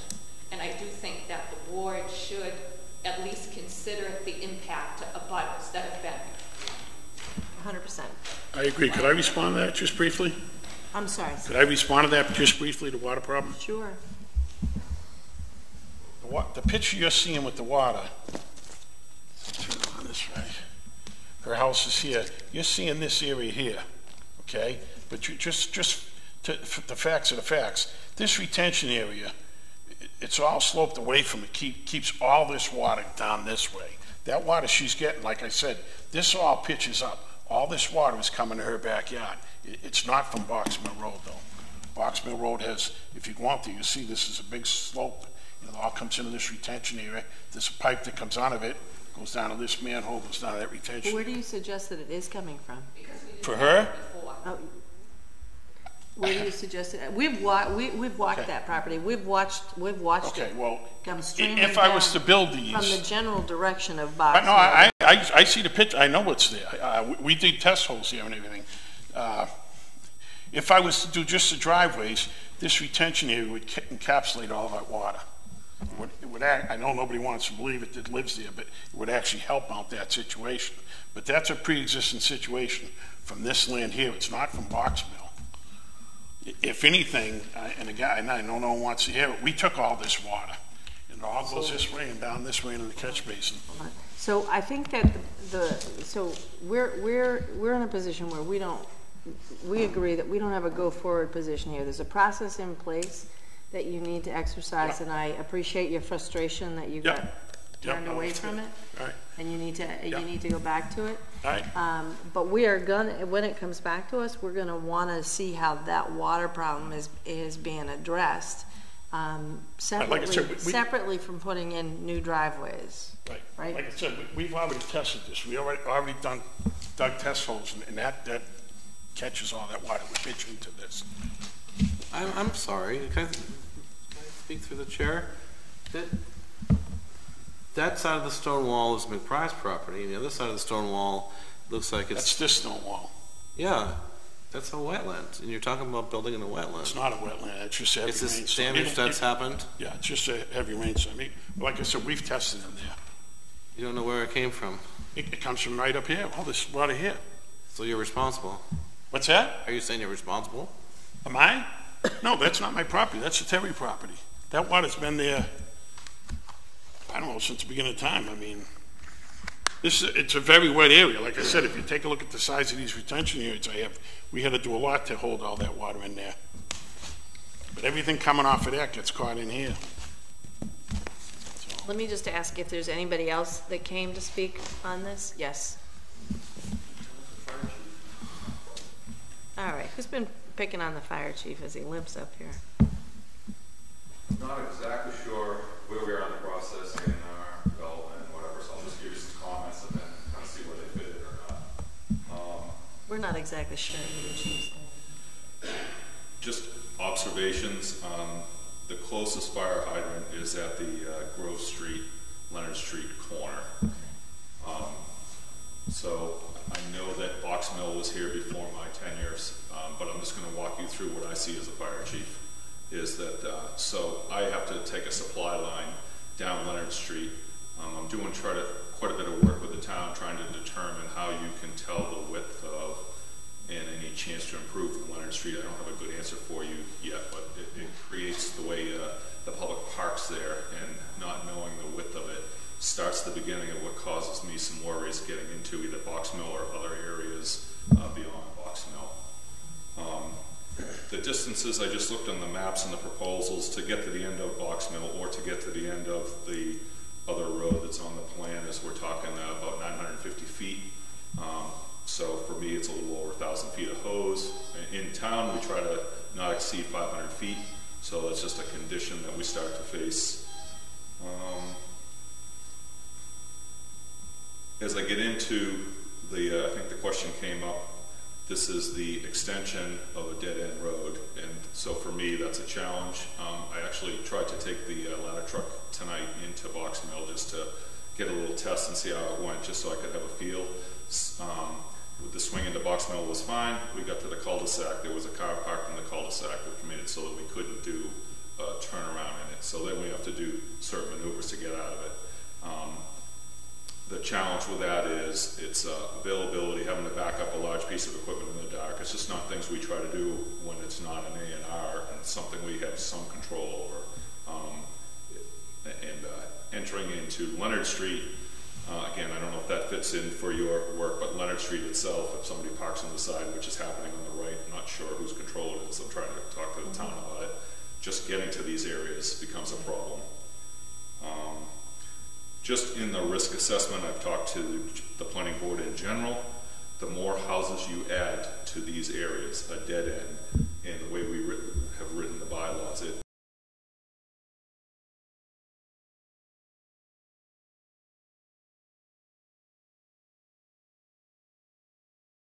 said additional houses, and I think those are my main points right now. Thank you.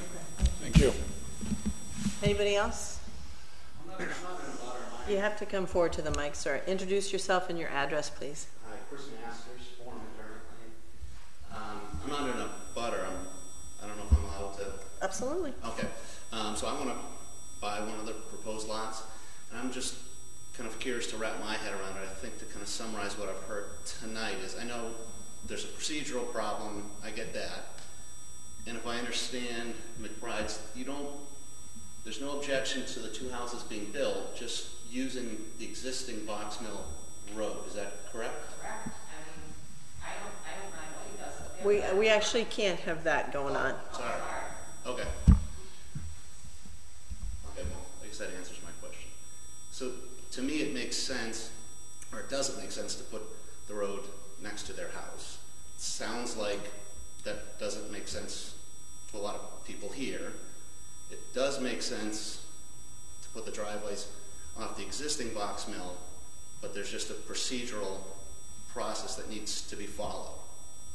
Do I understand it? So I think, and everybody around the table will clamor to correct me if I'm wrong, which I appreciate, honestly. I think that we are halfway there. I think that there's a procedure that has to be exercised, and I think that we have discovered tonight in our conversations that there is not adequate frontage available for 2 lots off a Box Mill. Can I add on to that? Hold on. Because of that? Because there isn't the length of the road, there isn't adequate frontage for 2 lots. So I think there's a bigger challenge for the developer. Okay, in addition to getting the variance, I don't know the term. Yep, the procedure, the procedural. So there's the procedure, and let's just say the procedure goes Rick's way. Yes. And he gets the variance. Yes. Then the next question would be, even on Box Mill, if this board would allow the 2 driveways. Am I understanding what you're saying? Yes, okay. Yes, right. Okay. But I think that all things being equal, we would rather that than carving out a whole different road. A different complicating factor too is the one that Amy brought up first and the fire chief just highlighted, and that's the length of what is essentially a cul-de-sac, a dead-end road. Yeah, I live at a dead end now, and there's 1,000 times more space there. But it actually, so I understand. Yeah. Okay, thanks. Yep. Appreciate it. Can I just add on to your answer? The water issue. And the water issue. Yes, thank you. Yes, and the water issue. So that you make sure he understands that, please. Yeah, there's also a concern with the drainage, the water issue, and the water impact. That has to be resolved. That's an engineering issue, right? It sure is. All right, we good? Yes. So. I got it. So what is the procedure for us? What do you recommend? Would you withdraw and? If he is inclined to withdraw, that would be. Yeah, just withdraw it, and I'll talk to the attorneys, and I don't know, talk to the zoning board chairman before I file again or something, because I don't want to file on him, tell me I can't go there again. So if I just may clarify that, Yeah. I understand you're talking to the zoning board chair, but it would be helpful to the board to actually have a written determination from the zoning board as to why they're telling you that you shouldn't go before the board. Just having us hear from you say that he told you this, I don't think it's helpful for the planning board to make a decision. Maybe they'll give us that, but they wouldn't back then. I mean, but this thing, I waited 9 months for town council to reply to a letter that they never replied to. I had a meeting last July, I think you were at, with the town manager because I was so frustrated because I couldn't get an answer from the town council. They assured me he'd get back to us. He never did. Now, when I submitted this Friday, I got a letter from town council. That's how long I waited. I don't know if you have that letter. You must have because you were at the meeting in July, right? Could we write a letter to zoning board? No? Remember the meeting in July, the letter to town council? That is not what You must have a copy of that, right? Somewhere in the files. Yeah, they never replied to that. Right? I know, that's what I'm saying. So we feel your frustration and we share it, all right? Because we would really appreciate if none of this had happened as well, because it hangs us up too, and we don't want to be any part of just slowing you down for no good reason. But John is absolutely right. If for some reason the Board of Appeals legitimately decides that you do not need to go before them, there has to be some determination by the board. It can't just be, it just can't be the chairman, first of all, and it can't be just a conversation. All right, so I'll withdraw this and figure out my next step. All right. Thanks for your time, everyone. I'll entertain a motion to Sorry, just one comment. Yep. Real quick, and I don't know if this is the place or not, but when this comes, assuming this comes back to us, can we just make sure that the minutes from the previous box mill approval are included in the packet? That's a really good point. I just want to go back and review what was proposed and what was agreed to then. Yeah, I agree. So I'll entertain a motion to approve. Withdraw without, allow for the withdrawal without prejudice. Withdraw without prejudice. So moved. Second. Is there any further discussion? All those in favor signify by saying aye. Aye. Any opposed? Any abstentions? Okay. I don't want anybody to get all kinds of scared and riled up. Oh, first of all, how did the Lady Hillers do? They lost. What game? What basketball. What level though? Varsity. No, but I mean, was it like playoffs? Or? First round playoff. First round of playoff. Yep. They lost to Wayland. Yeah, you're welcome. Take care. Hopefully we'll get that water issue fixed. Hard fought match. Yeah. But did they? We're not successful. Well, I'm glad they had the opportunity. Yes. And I'm glad they played hard, right? I'm sure they did. Yeah. Your daughter's what year? Sophomore. So, unless anybody wants to hang out longer, we could conclude the proceedings. I want to hang out. Are there any of the administrative memos that we wanted to discuss? We had a February 4th from Eversource to. Oh, yeah. So the firefighting. those I just put in the folder so you can review them. I can add them to the next agenda. Okay, yeah. They're not on the agenda because we got them kind of late. Can I ask an administrative question? Did we ever find out if there's going to be sidewalks on the town meeting? I don't believe there are, but I didn't actually ask DPW. I will ask them. Was there a placeholder or? I don't know. And we're going to get an update. We've had a pretty good return, which you may already know. 289? And 290. 294. Regarding town meeting, I still haven't seen a notice about the zoning hearing. We have a date, right? It's been published. Jane actually got mailed the notice. All the abutters received it. It's been put in the media. So I'm supposed to get the media notices, but I didn't get the notices on that one. Josh, the IT person said he sent it out to everybody. Yeah. So I told Connor I didn't get a thing, and he looked, and I guess we're not on the list anymore for EHUB. But I know. But there's also this public Google group called the HOP Notices, and it's not on that either. So I really think it's important that it be publicized, especially there's going to be a lot of chatter about the solar overlay, particularly, I think. Some of the others are less controversial. So I haven't seen it on Hop News or any place like that. Has anyone? I'll check with Josh. Or could you send it to us at least? Yeah. Okay, that would be good.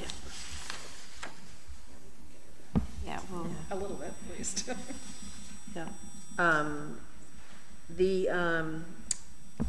What about the Legacy Farms Road, which is always on our agenda, and we have an updated cost assessment or approval? So, yep. So that is still before the select board. So they make the first move, and basically the only role that the planning board serves now before town meeting is to make a recommendation. on the acceptance. Right. So select board will do what they need to do and then refer it back to the planning board. They haven't done that yet. So my question is about the bond. They set the bond with them on that, or will the planning board does? That'll be the planning board. So the planning board will still have to go through this subdivision review process for the road. Yeah. And that bond will come into play then. Right, and once again, what is the timing that we need to do the review process?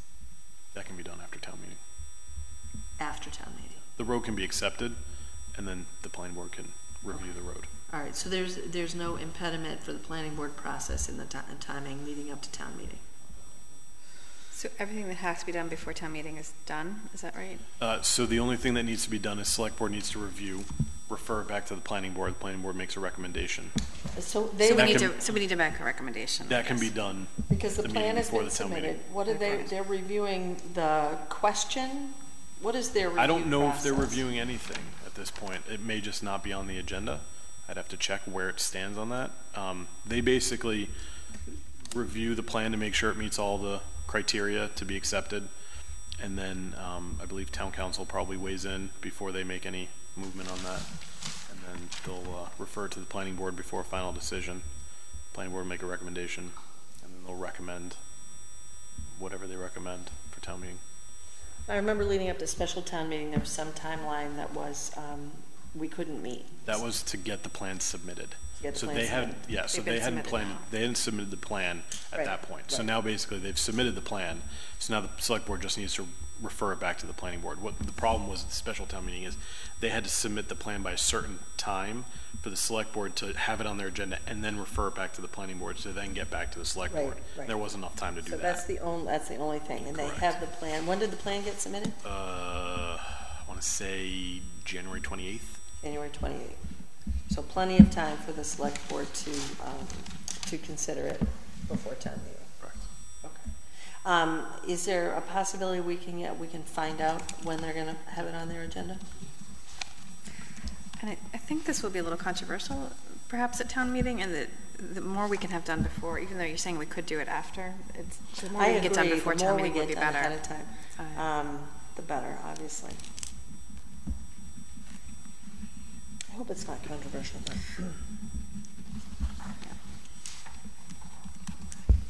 but anything else that is on our agenda that people want to speak to? So not to open a can of worms, but Go ahead. The traffic light at Legacy Farms Road North and East Main Street is currently moving forward. I doubt they're going to get it done by the deadline, considering we just got notice from Roy that the base of the lights has a 5-month lead. It was either one base with a 5-month lead time or a base with an 8.5-month lead time. He's going with the one with the 5-month lead time, but that was last week, so I doubt they're going to get it done by March. At that point, there's really nothing in the decision that says there's anything enforceable. I guess they could be considered not complying with the conditions if you want to go that route. But they are moving forward, and there has been back and forth, and a lot of this time has been taken up just by reviews and Beta trying to. The one thing that was a holdup is the traffic signal, the illuminated traffic signal coming up before the traffic signal to allow it to notify people that the signal is red when it's red. And we finally worked through that. They went with Beta's recommendation, and now they're moving forward with ordering all the parts. So we knew that the pieces had a long lead time. That was part of the discussion. I'm wondering why it's holding us up at this point, because he couldn't order them until the design was, Okay. So I think it was a manufacturing process. Yeah, but we knew this months ago, right? So if they had been ordered months ago, they'd be on their way, right? So not to defend that part, because I think that makes sense, but what he had talked about was the mast arms took a certain amount of time. And what he was bringing up before us last week was the bases of the lights. Well, the mast arms are hardly any use without the bases. Correct. He probably could install the mast arms without the bases and then maybe put them. I don't know how it works, but I'm just, like I said, not an excuse. Not an excuse. You're not responsible for this. I'm just thinking that, if somebody was really intent on meeting a deadline to put in a traffic light, these are some things that could have been taken into consideration. May I ask a question? Do you by chance know if Mr. McDowell is current on his payments to the town? I don't believe he is, but I'm not, unless something came in the last month or so. I don't think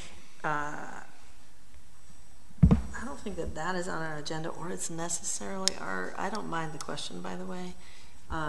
So I don't necessarily know that it's our purview, although it's an interesting piece of information to have. I agree. I will just point out, though, that it's going to be brought up at town meeting when we're discussing anything related to legacy. 100% So getting as much done and wrapped up would be better, including the payments. What about, I know something went around about potentially renegotiating the host or studying the impact that pertains to the host community agreement. Was there any update on that? Or should we put that on the... No, I think it's just, we're talking about, and I'm tangentially involved, just talking about possible analysis. But what kind of analysis to do? Right, and if it would be beneficial, and I believe growth study committee might be involved. Why don't we should have a clump of legacy farms things. We have most of them. Why don't we have that analysis on the agenda to be discussed at any time, so that we can keep track of that as we're moving these pieces around. Can I answer the other legacy farms question? And yeah, 1 second. And I think Amy and Gary are totally on point that at town meeting, anything we try to accomplish,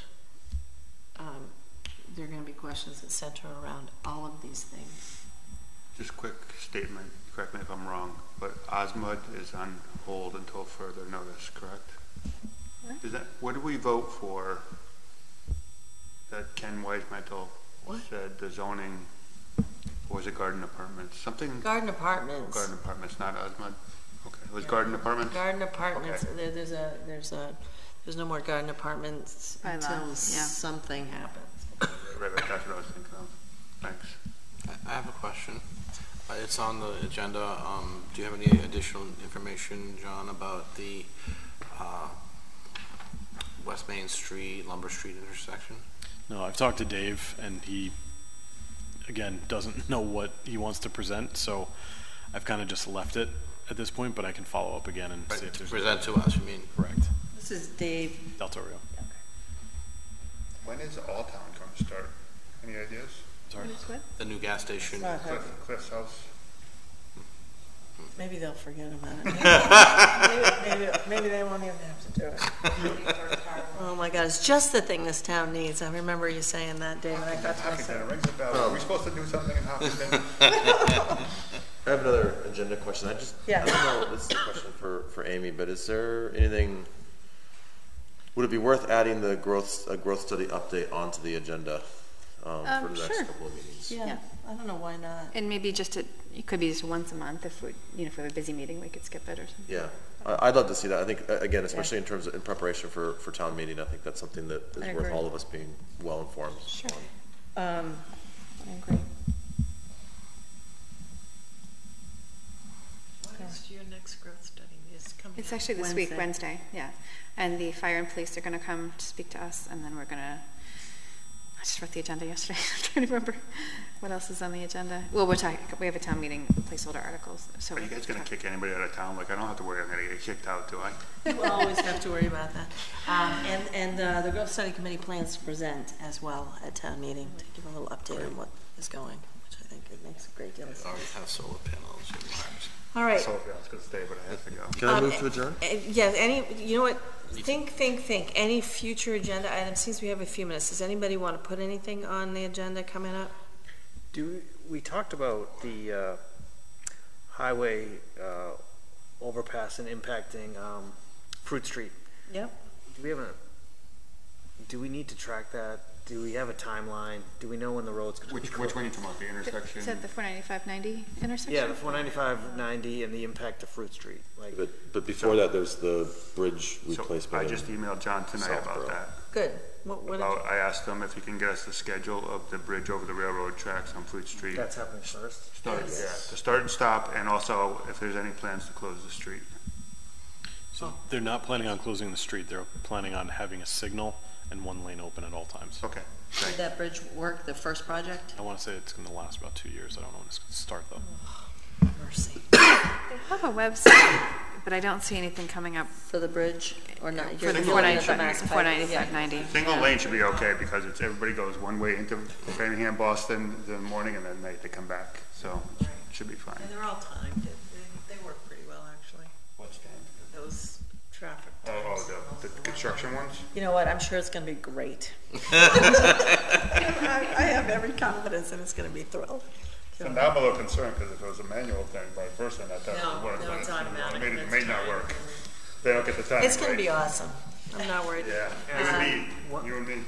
As it relates to just town meeting, and the growth study committee, and the big thing is gonna be, the impact the planning board has on the growth of the town and school budgets. School budgets is gonna dominate, town meeting, and the impact the planning board can have on proactively trying to reflect the growth or manage the growth.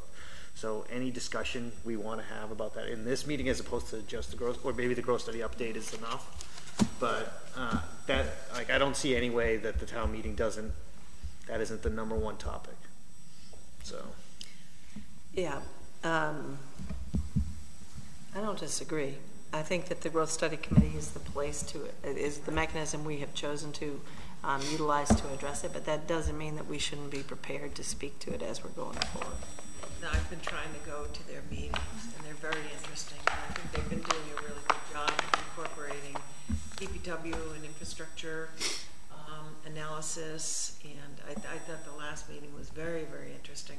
And traffic, so I think they're doing a really good job incorporating not only the schools, but trying to incorporate the total package. I just wish we had a magic solution, which we don't, of course. And it's turning out to be a very complicated, complex issue. And I give them a lot of credit for taking this on. And I think some of that, it'll be interesting to hear what the town decides as far as impact study and analysis as well. Oh, is that something they're thinking about doing before town meeting? I don't know the timeline for that, and I don't know if Might be before longer. town meeting you get approved or anything like that. And I think also tonight, for anybody interested around the table, or if they're still watching at home, the school is presenting something tonight. About the results of their analysis, their study on enrollment. So. Can we maybe add one agenda item for the future for the length of cul-de-sacs for open space? Just to, because just to give somebody some background, for traditional development, it's 300 feet, but for open space, it's 1,000 feet. So maybe we could at least have a discussion how people feel about that.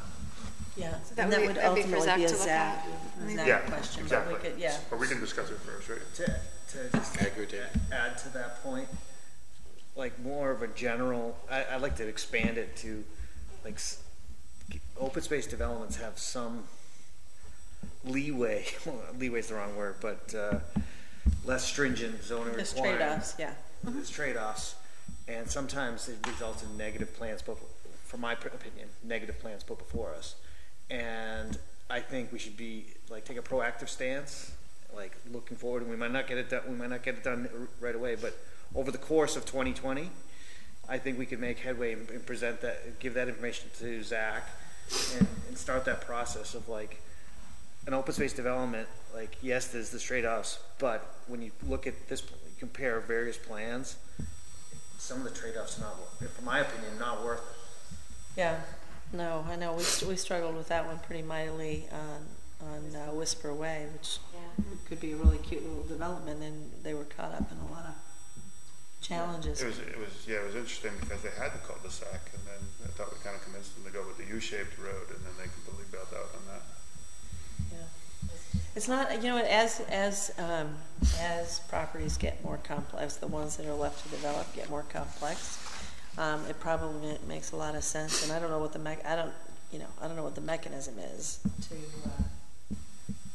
to build in some kind of flexibility that doesn't also tie your hands in ways that you aren't interested in too. Yeah, because just reflecting back. We probably shouldn't be discussing this because it's not on the agenda. We can add it to a future agenda, but it's now becoming a discussion, and I don't think that's appropriate. I'm wondering if we can add the open space subdivision bylaws to our agenda for the future. Yeah. It's a discussion item because Would that be something more appropriate to be before Zach initially and have planning board members attend that meeting? I think it would be for sure. No? I think it's our purview as planning board to top up plan. Yeah, I think we should have an agreement how we feel about it before we present it to Zach, is my opinion. So just a brief discussion, then send it to Zach, is that what Yeah, that's my okay. take, you know, either we want to. That's fine, Either yeah. move forward with change or don't move forward with change. Because a lot of times at ZAC, we discuss, you know, is planning board interested in this issue, you know, and that kind of thing. So it's really because we're an arm of planning board, so. And I'll just throw out one more too, and we have been completely derelict about this, and here I am owning it on TV. We really have to take a walk through that master plan and look at the action items at the end. the action items, and get a little serious about that. So I don't know that it happens. So you said a couple agendas coming up were wide open, John? They tend to be, and then they fill up. Yeah, but let's carve one out in a month's time, and notice the planning board members so we can take a personal walk through the master plan and the action items before. And please include Dave Deltario for that discussion of West Main Street and Lumber Street. You and I can connect after. Mary, just so you know, I was taking a bunch of notes as I've been going along the last 3 or 4 years about things for the ZAC. I have 5 of them on here, but I'm taking one off now, solar, because hopefully we'll move forward with that. Well, I don't know if you want to take it off till we vote. Right. No, I'm optimistic. Would you like to share that with us? Maybe you send me the list? Yeah, send her the list. Oh, yeah, no, we're going to have a discussion. Work on it. No, I mean at ZAC. But she could have worked on it this year. Yeah. I never followed through. I just pulled the trigger, you know? I said, All right. maybe the list isn't complete yet. We have continued this discussion far longer than we needed to. I will entertain a motion to adjourn. Second. All those in favor, signify by saying aye. Aye. Any opposed? Any abstentions? Awesome. What are the dates in March, John? 9th.